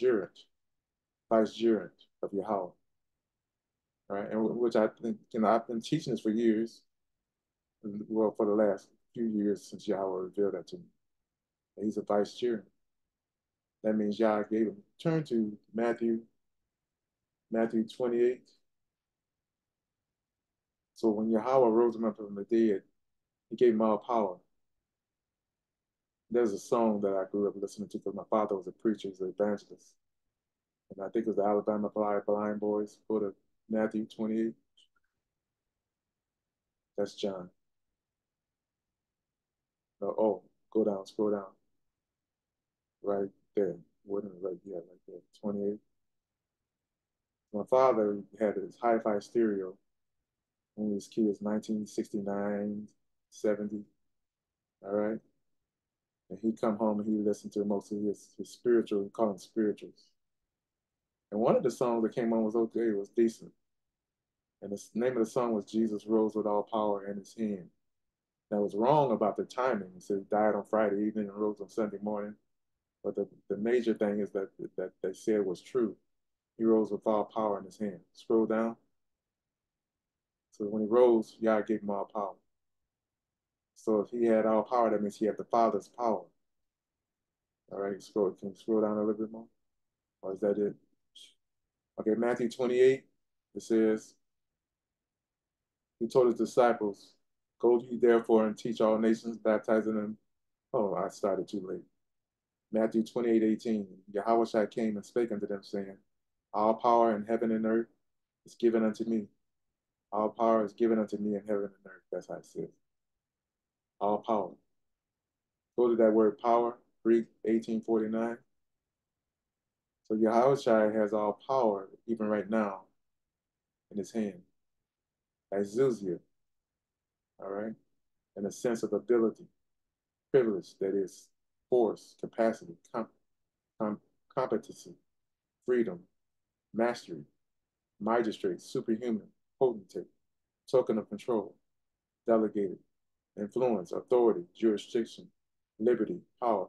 I'm normally talking about the Father, but here we're talking about the Son now. What does the Son get? He got all power. Was this something that he had before? No. He got this power from becoming the sacrifice for mankind on earth. So for mankind's sake, Yahweh exalted him above all. Go to Philippians, Philippians chapter 2. For mankind's sake, Yahweh exalted him above all. All right, Philippians, going a little further down. Philippians. It starts with a PH right there. Go to chapter 2. Start around verse 5. And it says, let this mind be in you, which was also in Christ Jesus, or Mashiach Yahawahshi, who being in the form of God. Now, what was Yahawahshi before he was God? Before Yahweh gave him all power? He was in the form of God. When people say he didn't look like God, I beg to differ. It says he was in the form. Go to 34:44. Greek 44, 34:44. Philippians 2:6. You're right there. He was right there. Oh, you're close. Right there. Morphe is for the word form. All right. The idea, through the idea of adjustments of parts, shape, figuratively nature, form. So Yahawahshi looks like the Father.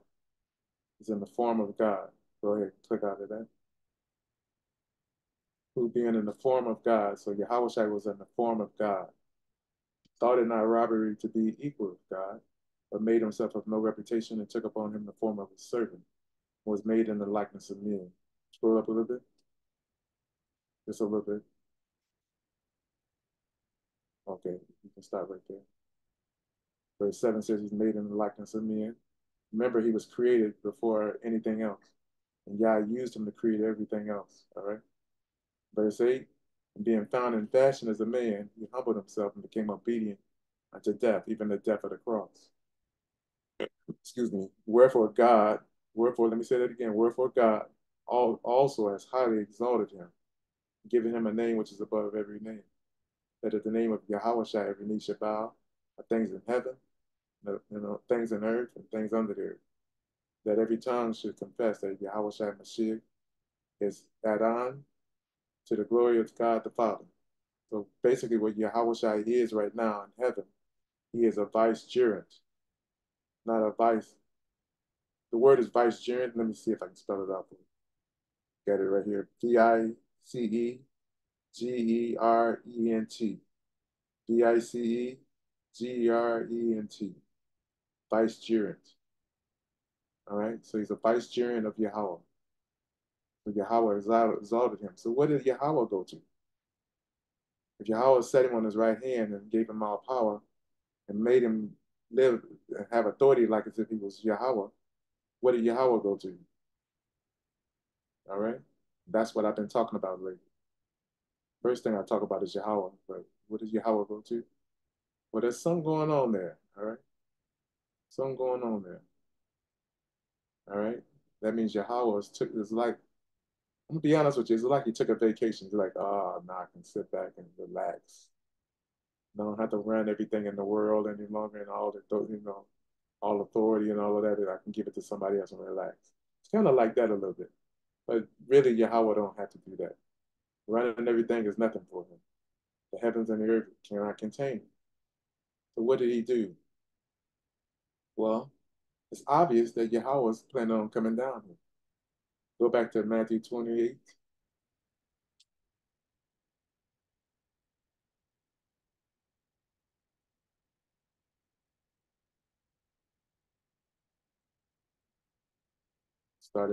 Just leave it right there. At the end of the Sabbath, as it began to dawn toward the first day of the week, came Mary Magdalene and the other Mary to see the sepulchre.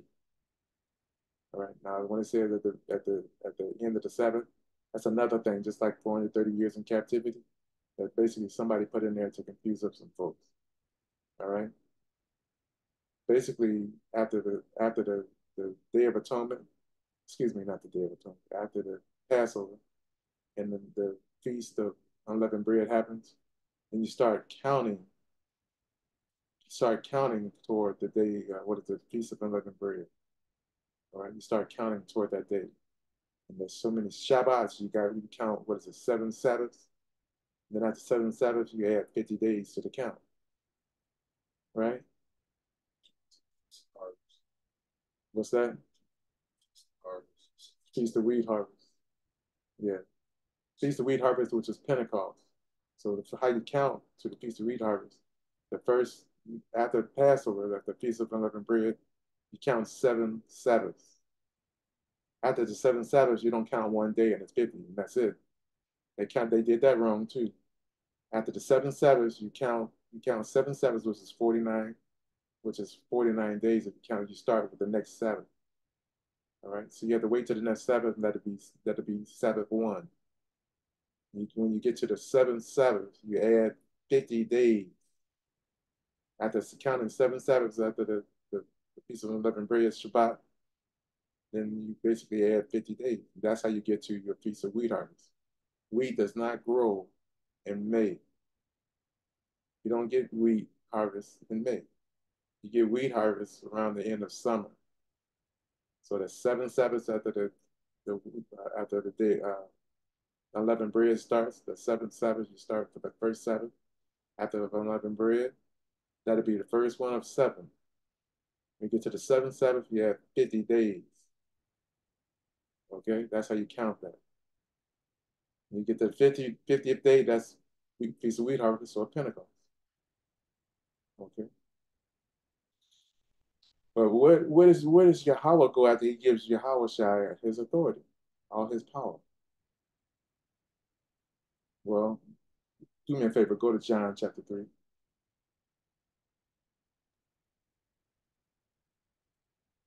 And that's Acts. That's Luke.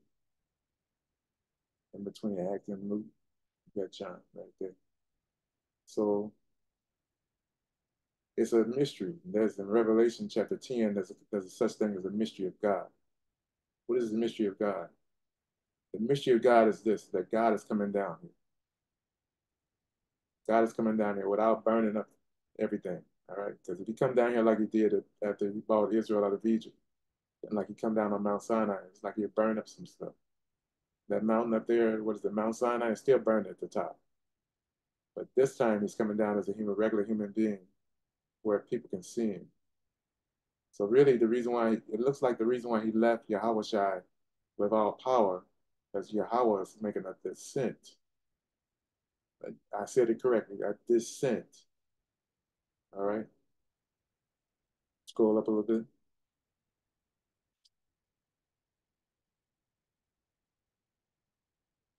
Okay, right there. John chapter 3, verse 13. No man has ascended up to heaven, but he that came down from heaven, even the Son of Man which is in heaven. Now, I want to read that again. No man has ascended up to heaven, but he that came down from heaven, even the Son of Man which is in heaven. All right. You know, Yahushua said he does nothing but what he sees the Father do. So whatever you see Yahushua do, guess what? The Father has done it or is going to do it. All right. The Father's have done it or is going to do it. When he's talking about right here, the one that's ascended up to heaven, but he that came down from heaven. Press on that word, he that came down from heaven, which is Greek 2597.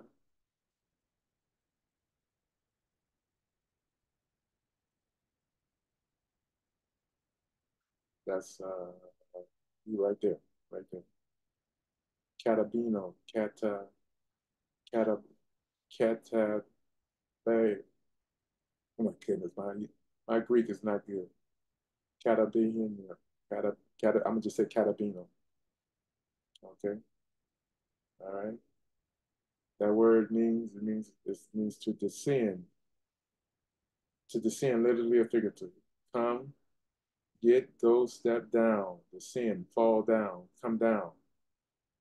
We saw that Yahweh descended on Mount Sinai when he brought Israel out of Egypt. But there's going to be another time that Yahweh descends. He's going to descend down for the latter day. Is he going to descend down at the latter day? Well, let's put it this way. He's going to descend down for the latter day. I think he started his descent when Yahweh rose up from the dead. You see the angel of Yahweh descend down. Um, go to Matthew chapter 28 again. There it is right there. Matthew 28, verse 1, in the end of the Shabbat, as it began to dawn toward the first day of the week, came Mary Magdalene and the other Mary to see the sepulchre. And behold, there was a great earthquake, Just like the sixth seal in Revelation chapter 6, there's a great earthquake, where the angel of Yahweh descended from heaven, came and rolled back the stone from the door and set upon it. His countenance was like lightning, his raiment white as snow. Now, what's the angel of Yahweh doing with a raiment white as snow? We see in Revelation chapter 7 that the people that have raiment that's white with palm branches in their hands before the throne, saying, salvation to our God that sitteth on the throne and also unto the Lamb. And one of the elders asked John, what are these people that's arrayed in white? He had eventually told them that the reason why they're arrayed in white is because they have washed their robes in the blood of the Lamb. All right? If that's the reason why people are wearing white raiment, it's because of the blood of the Lamb. Why is this angel wearing white? The angel's not human. He's not a part of the redemption story, or is he? All right? His countenance was like lightning, his raiment was white as snow. And the key word is that he descended. Behold, there was a great earthquake, and the angel of Yahweh, but the angel of Yahweh descended from heaven, came and rolled back the stone and set the door and set upon it. Look at that word descended, 2597. Remember, he said, no man has ascended to heaven, but he the first descended.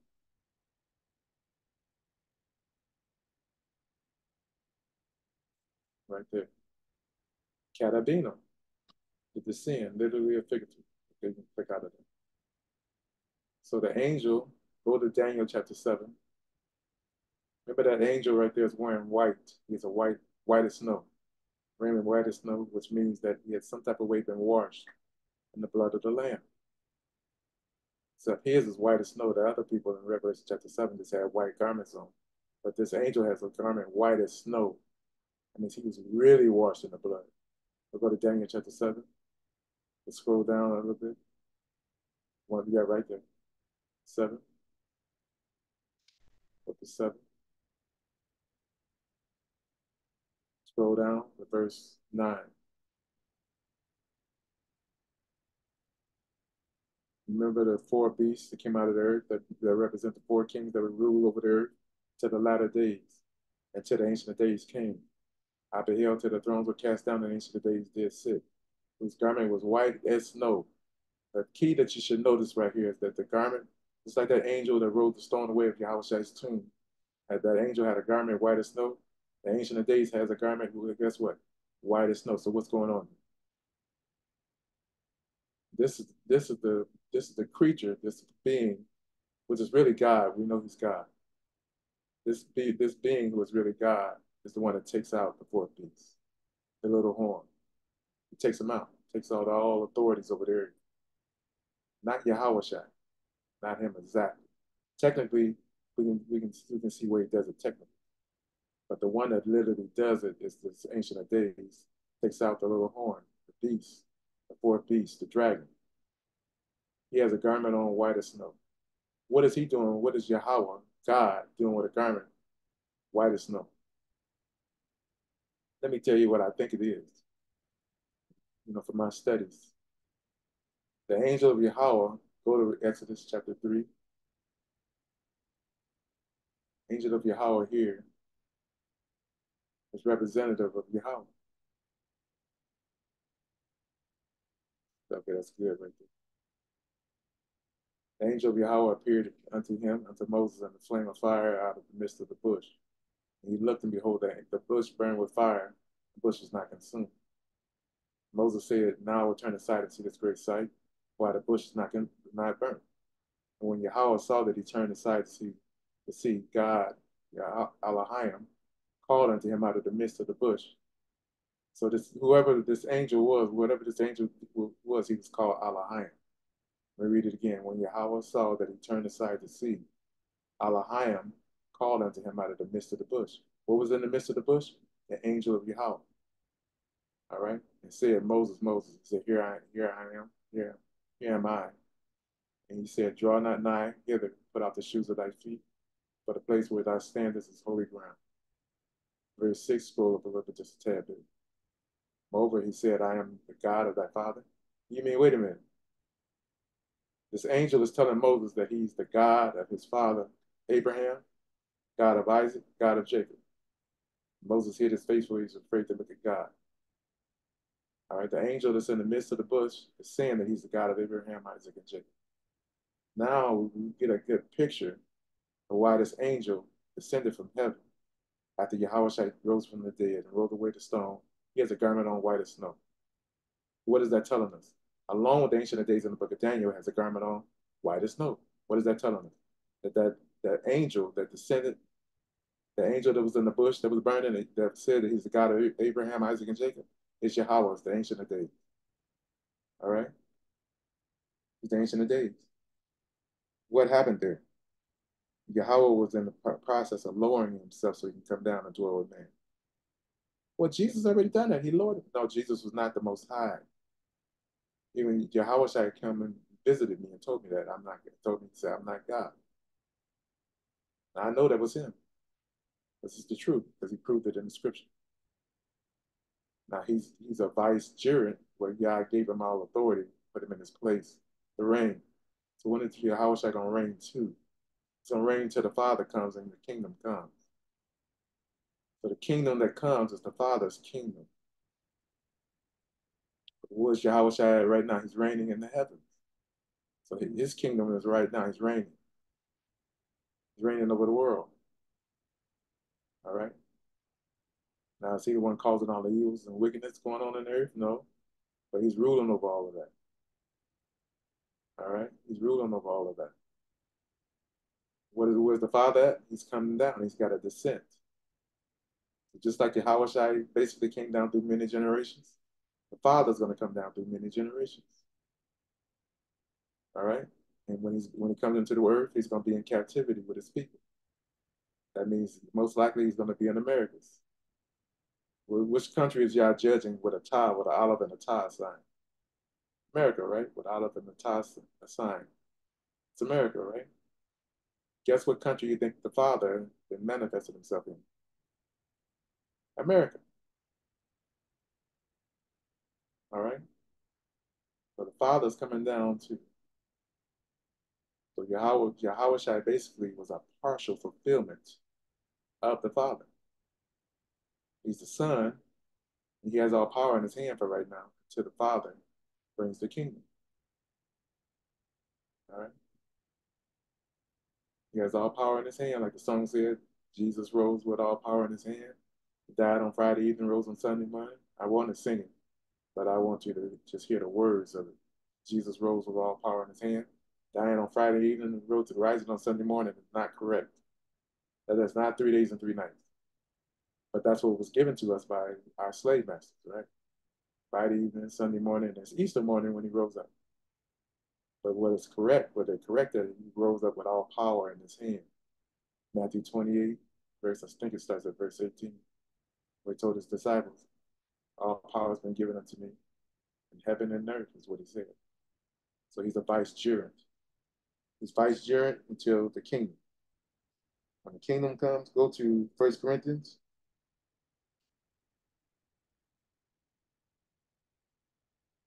1 Corinthians.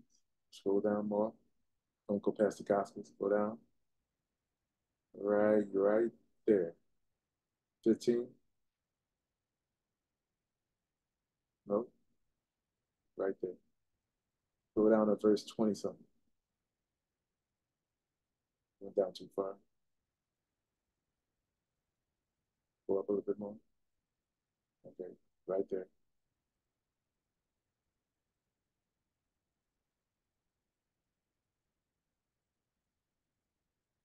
Go up just a little bit more.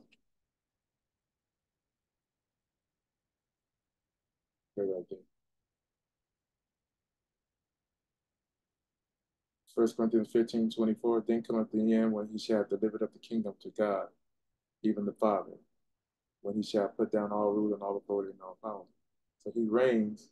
Where's he reign at? Where he's reigning at right now. Right? But when he's finished, when that finishes, he's gonna give the kingdom back to God. Where's God gonna be at when he gives the kingdom back to him? It's gonna be in the earth. It's gonna be the ancient of days. All right. For he must reign until he has put all enemies under his feet. We right here is saying that Yahawahshi is going to do that himself.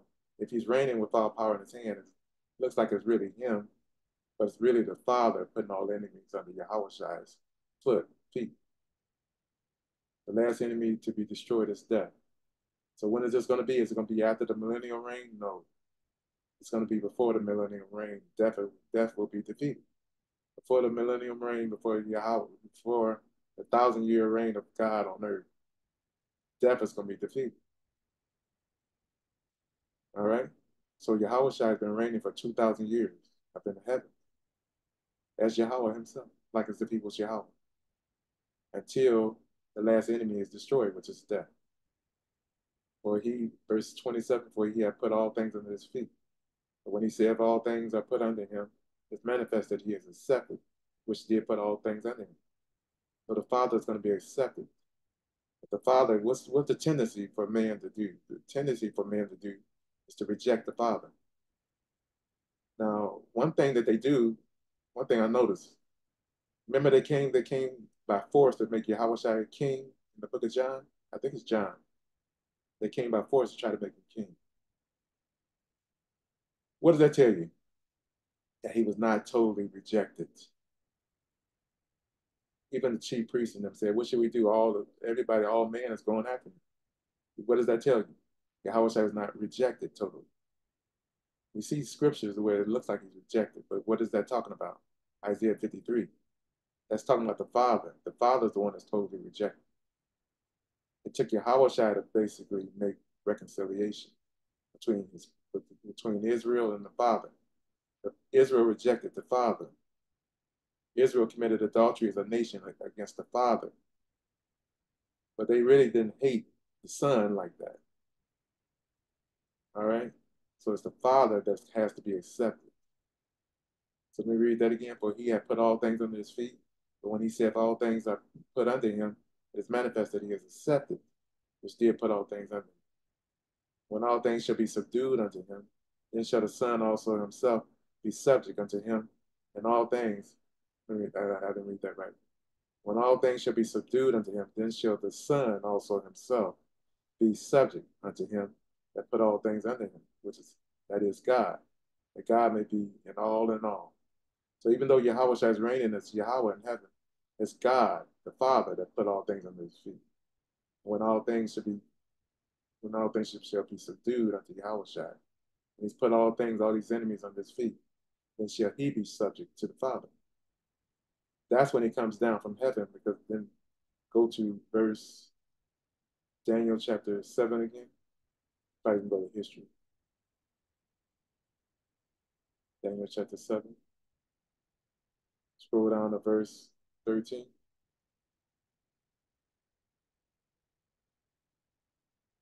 Scroll up a little bit. And I saw in the night visions, this is Daniel. Daniel basically saw a lot of stuff that's really powerful. And I saw in the night vision, and behold, one like the Son of Man came with the clouds of heaven and came to the Ancient of Days. They brought him there before him. When I used to read this and I used to think Yahawahshi was God, I used to think this would happen in heaven. This was going on in heaven. All right? That the one like the Son of Man came with the clouds of heaven and came to the Ancient of Days. I used to think that that's when Yahawahshi ascended into heaven. When I took another look at this, the Ancient of Days is on there. Go scroll up to verse 9. Right there. And I beheld till the thrones were cast down, the Ancient of Days did sit. What is this happening? On the earth. His garment was white as snow, and his hair of his head like pure wool. His throne was like a fiery flame, and his wheels like burning fire. Scroll back up. So the Ancient of Days is on the earth, and he basically took out the little horn. Go back to verse 13. I saw in the night visions, and behold, one like the Son of Man came with the clouds of heaven. That means he's coming from heaven with the clouds. He's coming from heaven in the clouds.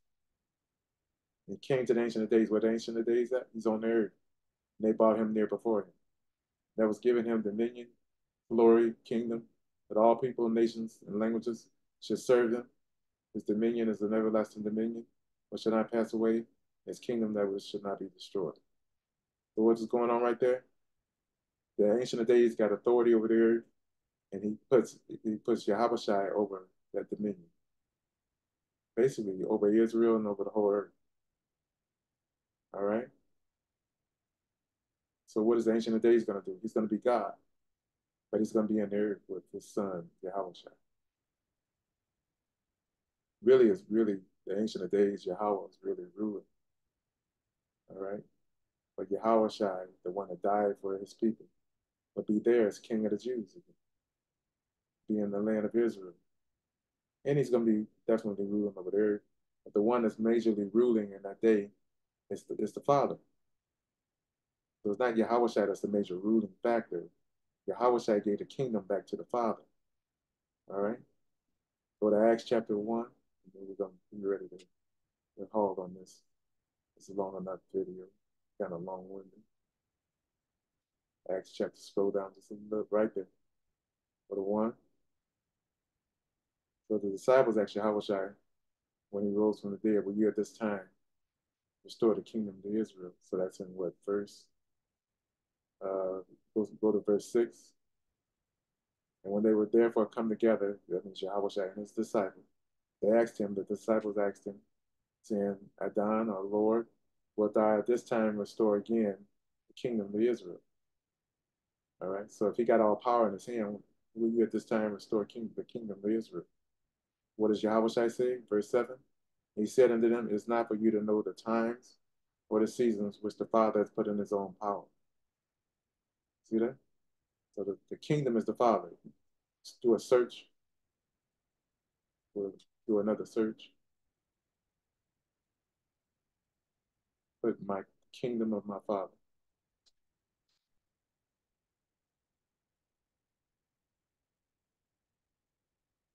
See if it brings it up. Okay, let's see.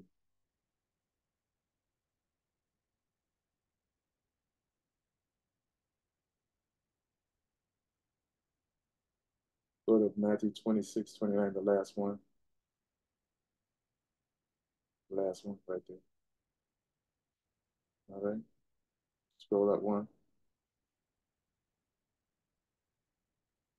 Okay, now they was at Passover meal. All right, he took the cup and gave thanks and gave it to them, saying, drink ye all of it, for this is my blood of the New Testament, which is shed for many for remission of sins. Verse 29, but I say unto you, I will not drink henceforth of the fruit of this vine until the day when I drink it new with you in my Father's kingdom. So guess whose kingdom he's going to drink the fruit of the vine he's going to do Passover with his disciples? The Father's kingdom. So when will the Father's kingdom be here? When Yahawahshi is reigning as Yahweh be over? All right? That means it's going to happen before the millennium. So that's the reason why I say that the Father is the one that's coming. Right now, the Son is reigning as vicegerent. All right? He's a vicar of Yahweh, reigning on the throne while the Father is descending into the earth and he's becoming the Father again. And what's going to happen is it's going to happen in the Son's reign, that death is going to be put up under his feet. When that happens, it's going to be the Father's kingdom. That's when Israel is going to be restored. So what you see with the eclipses and all of that going on, is that the Father is on his way, not the Son. The Son is reigning as Yahweh. The Father is reigning not as Yahweh, but he's on his way. He's becoming. One more scripture. Let's see it. If we can do this real quick.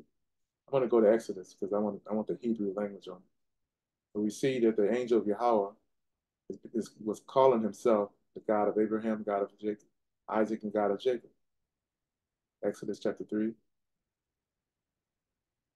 verse 2. Scroll down a little bit. He's talking to Moses. Okay, right there.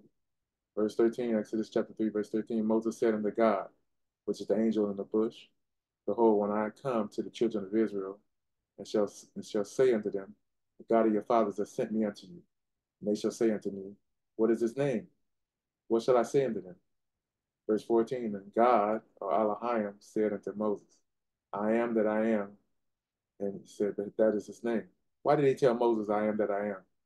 Basically, he's telling Moses what he is, what he's going to do. That word I am, click on that. Hebrew 19:61. He's telling him what he's going to do, but he later tells him his name. He says it's Yahweh. Yeah, right there. Haya.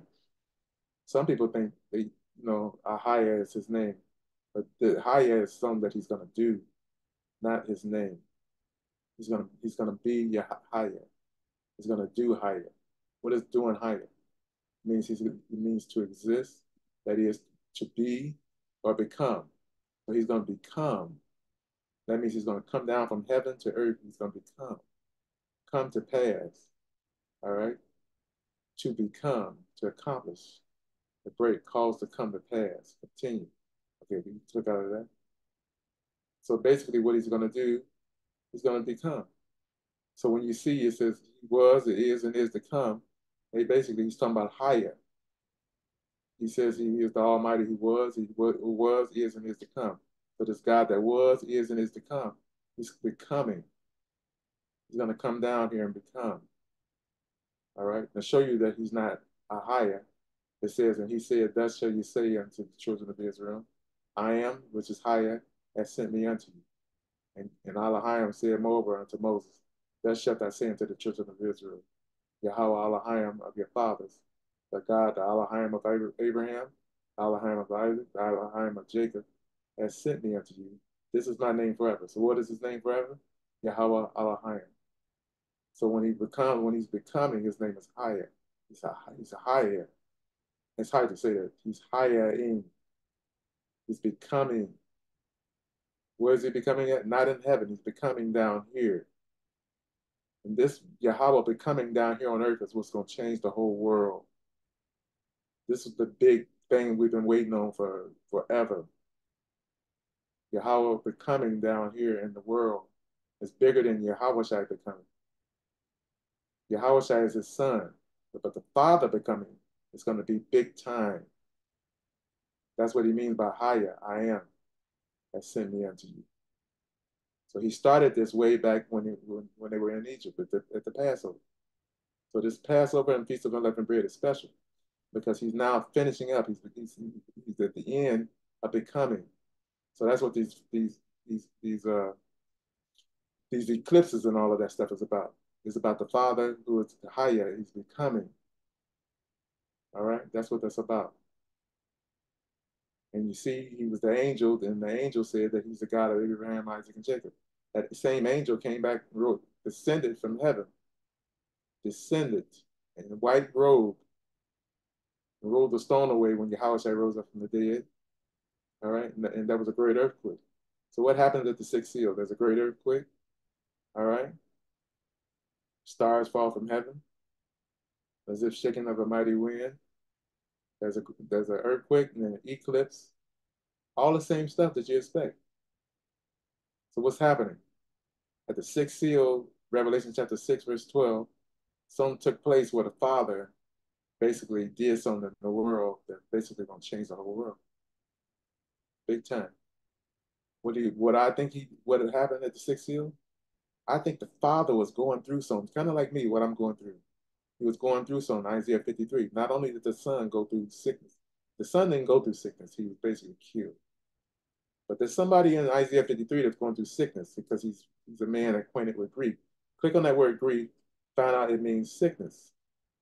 If Yahawahshi was going through sickness, he wouldn't have been a perfect sacrifice for man.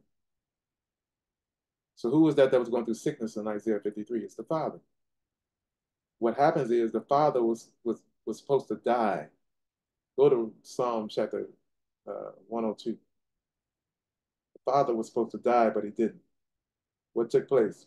Yahawahshi's resurrection took place for him.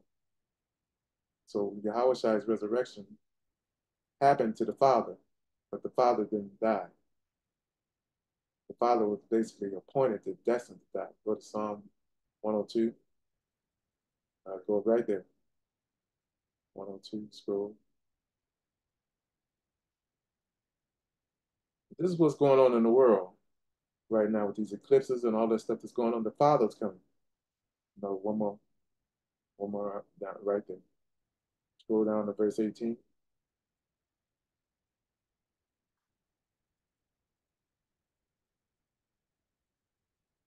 Okay. So Psalm 102, verse 18, this shall be written for the generation to come. And people which shall be created shall praise Yahweh. Verse 19, for he looked down from the height of his sanctuary. Who did? Yahweh. For he looked down from the height of his sanctuary. From heaven did Yahweh behold the earth, to hear the groaning of the prisoner, to loose those that are appointed to death. Why did he do that? Because one of those people that's appointed to death would be him in the latter days. So he would basically be appointed to death. And guess what? The Lamb of God, let me say that again. The Lamb of God, let me say it one more time. The Lamb of Israel? No. The Lamb of God. Basically, his sacrifice was appointed for the Father. All right? It was for the Father. He's the Lamb of the Father. Why would Yah need a lamb? Unless Yahweh would come down here himself. And just like any other man, he needed a lamb, needed a sacrificial death. That's what happened. All right? So the Father would come down and need the lamb. The lamb sacrifice would take him out of death. He won't die. This is impossible for Yahweh to die, but he would be afflicted. And all their afflictions he was afflicted with his people. That's Isaiah, what is it, Isaiah 63? And all their affliction he was afflicted. An angel of his presence saved him. Isaiah 63. So in all their afflictions, not only was Yahawahshi afflicted, the Father was afflicted. So this is to hear the groaning of the prisoner. Would the Father be in prison? To loose those that are appointed to death. Would the Father be appointed to death? Look at that word appointed there, Hebrew 11:21. Let's see what that is. Or appointed to death. Appointed, come down to verse 20. See the word appointed at the end of the sentence. Bond. So he'd be a son, as if the son of death. At least those that are a son. Basically, bond of being means son. All right? So he's a son of death. To lose those that are a son, lose those that are sons of death. That means he would die just like anybody else. But he already took care of that with the sacrifice of Yahawahshi 2,000 years ago. So why do you think you see the angel, which is basically said he's the God of Abraham, Isaac, and Jacob, descending from heaven, rolling the stone away with a white robe on? Why do you think you see that? With a white robe on that the saints are supposed to be wearing. Unless the Father becomes a human being. He'd be appointed to death. That's where the sixth seal takes place, because he will not be dead when it happens. He'd be going through, and God's going to loose him from being appointed to death. You can click out of it.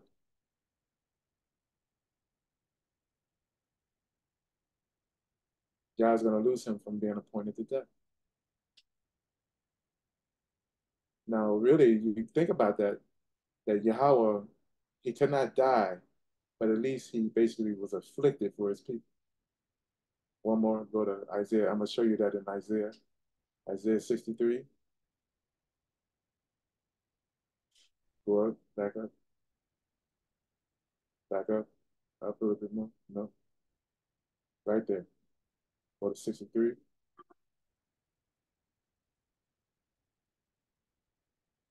Isaiah 63, 61, 62. Scroll down a little bit more. Right here at 62,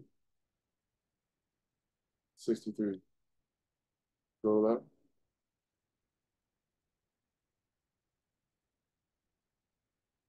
Isaiah 63, verse 9 says, in all their affliction he was afflicted, and the angel of his presence saved them.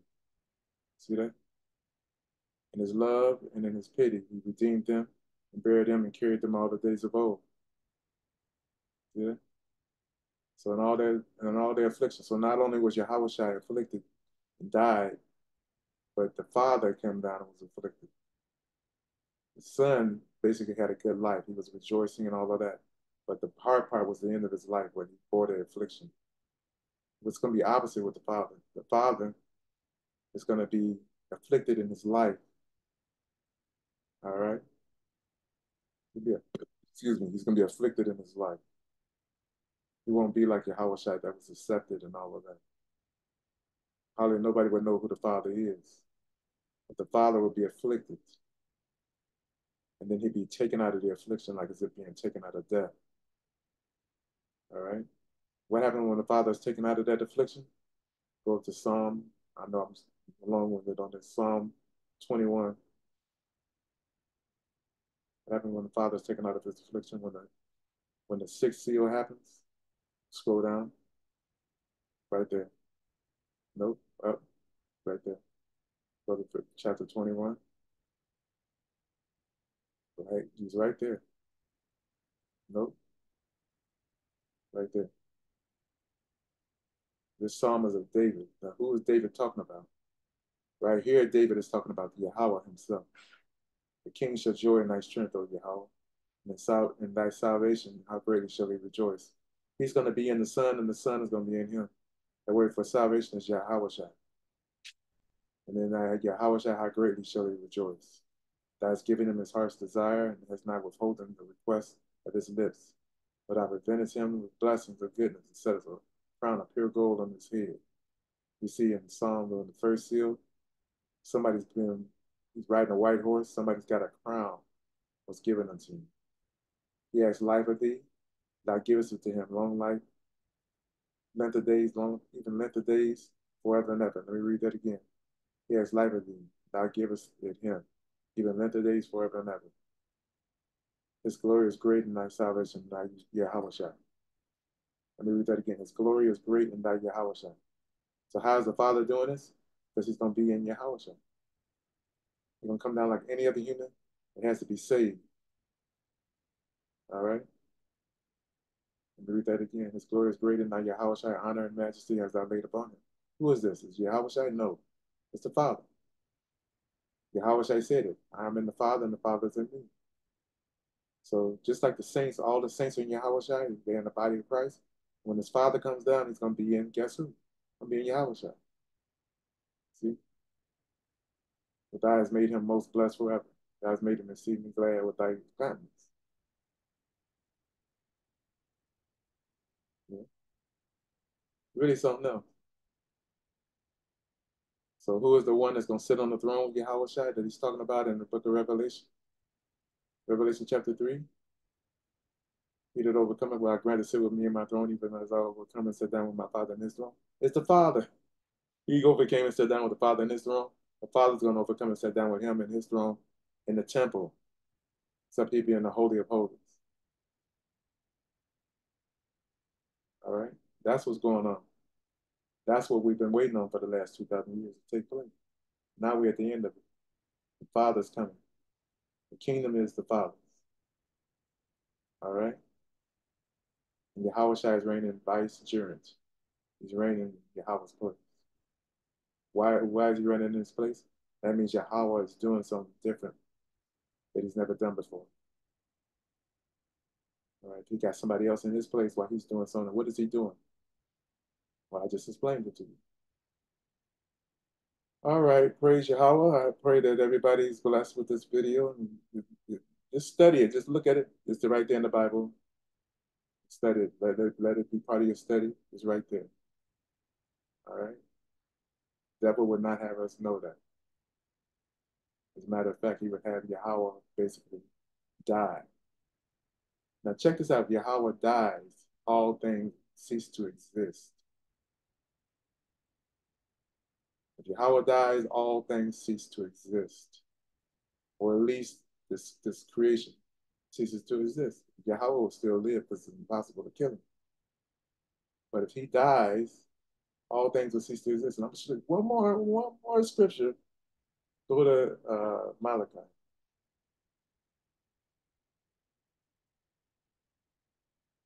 Go down. Malachi. Go down a little bit more. Right there. Go to verse chapter 4. All right. Malachi chapter 4, verse 4 says, remember ye the law of Moses, my servant, as I commanded him in Horeb, for all Israel with the statutes and judgments. Behold, I send you Elijah the prophet before the coming of the great dreadful day of the Lord. Now watch this. And he shall turn the heart of the fathers to the children, the heart of the children to the fathers, lest I come and smite the earth with a curse. This is the latter days. We know that John the Baptist played a role of Elijah. But in the latter days, John the Baptist is a partial fulfillment of this role in the latter days. And who is Elijah in the latter days? This Elijah in the latter days has to be the Father. All right? That means even Yahawahshi and John the Baptist were partial fulfillments. And if he doesn't come and he doesn't accomplish this work, he's going to smite the earth with what? It says right here, a curse. Click on that Hebrew 27:64. Let's see what that word for curse in Hebrew is. The last verse, Hebrew 27:64. Kareem.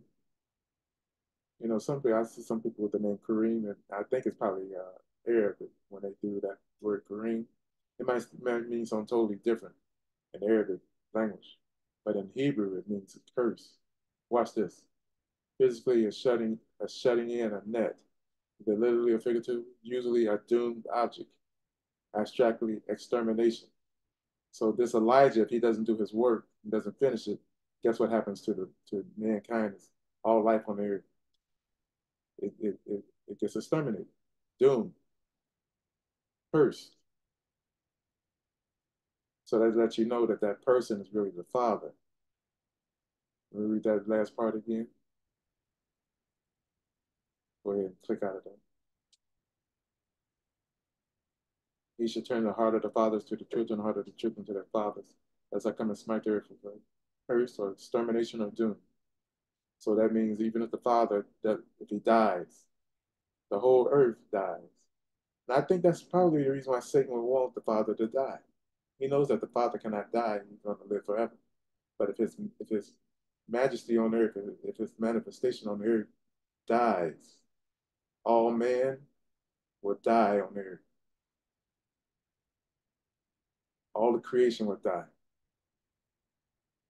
Since he become a man in the earth, he dies, all man, all creatures would die.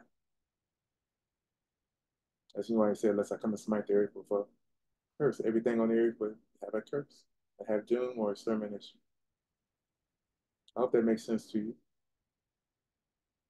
I know a lot of these things are mysteries, and these mysteries are starting to be fulfilled in the earth.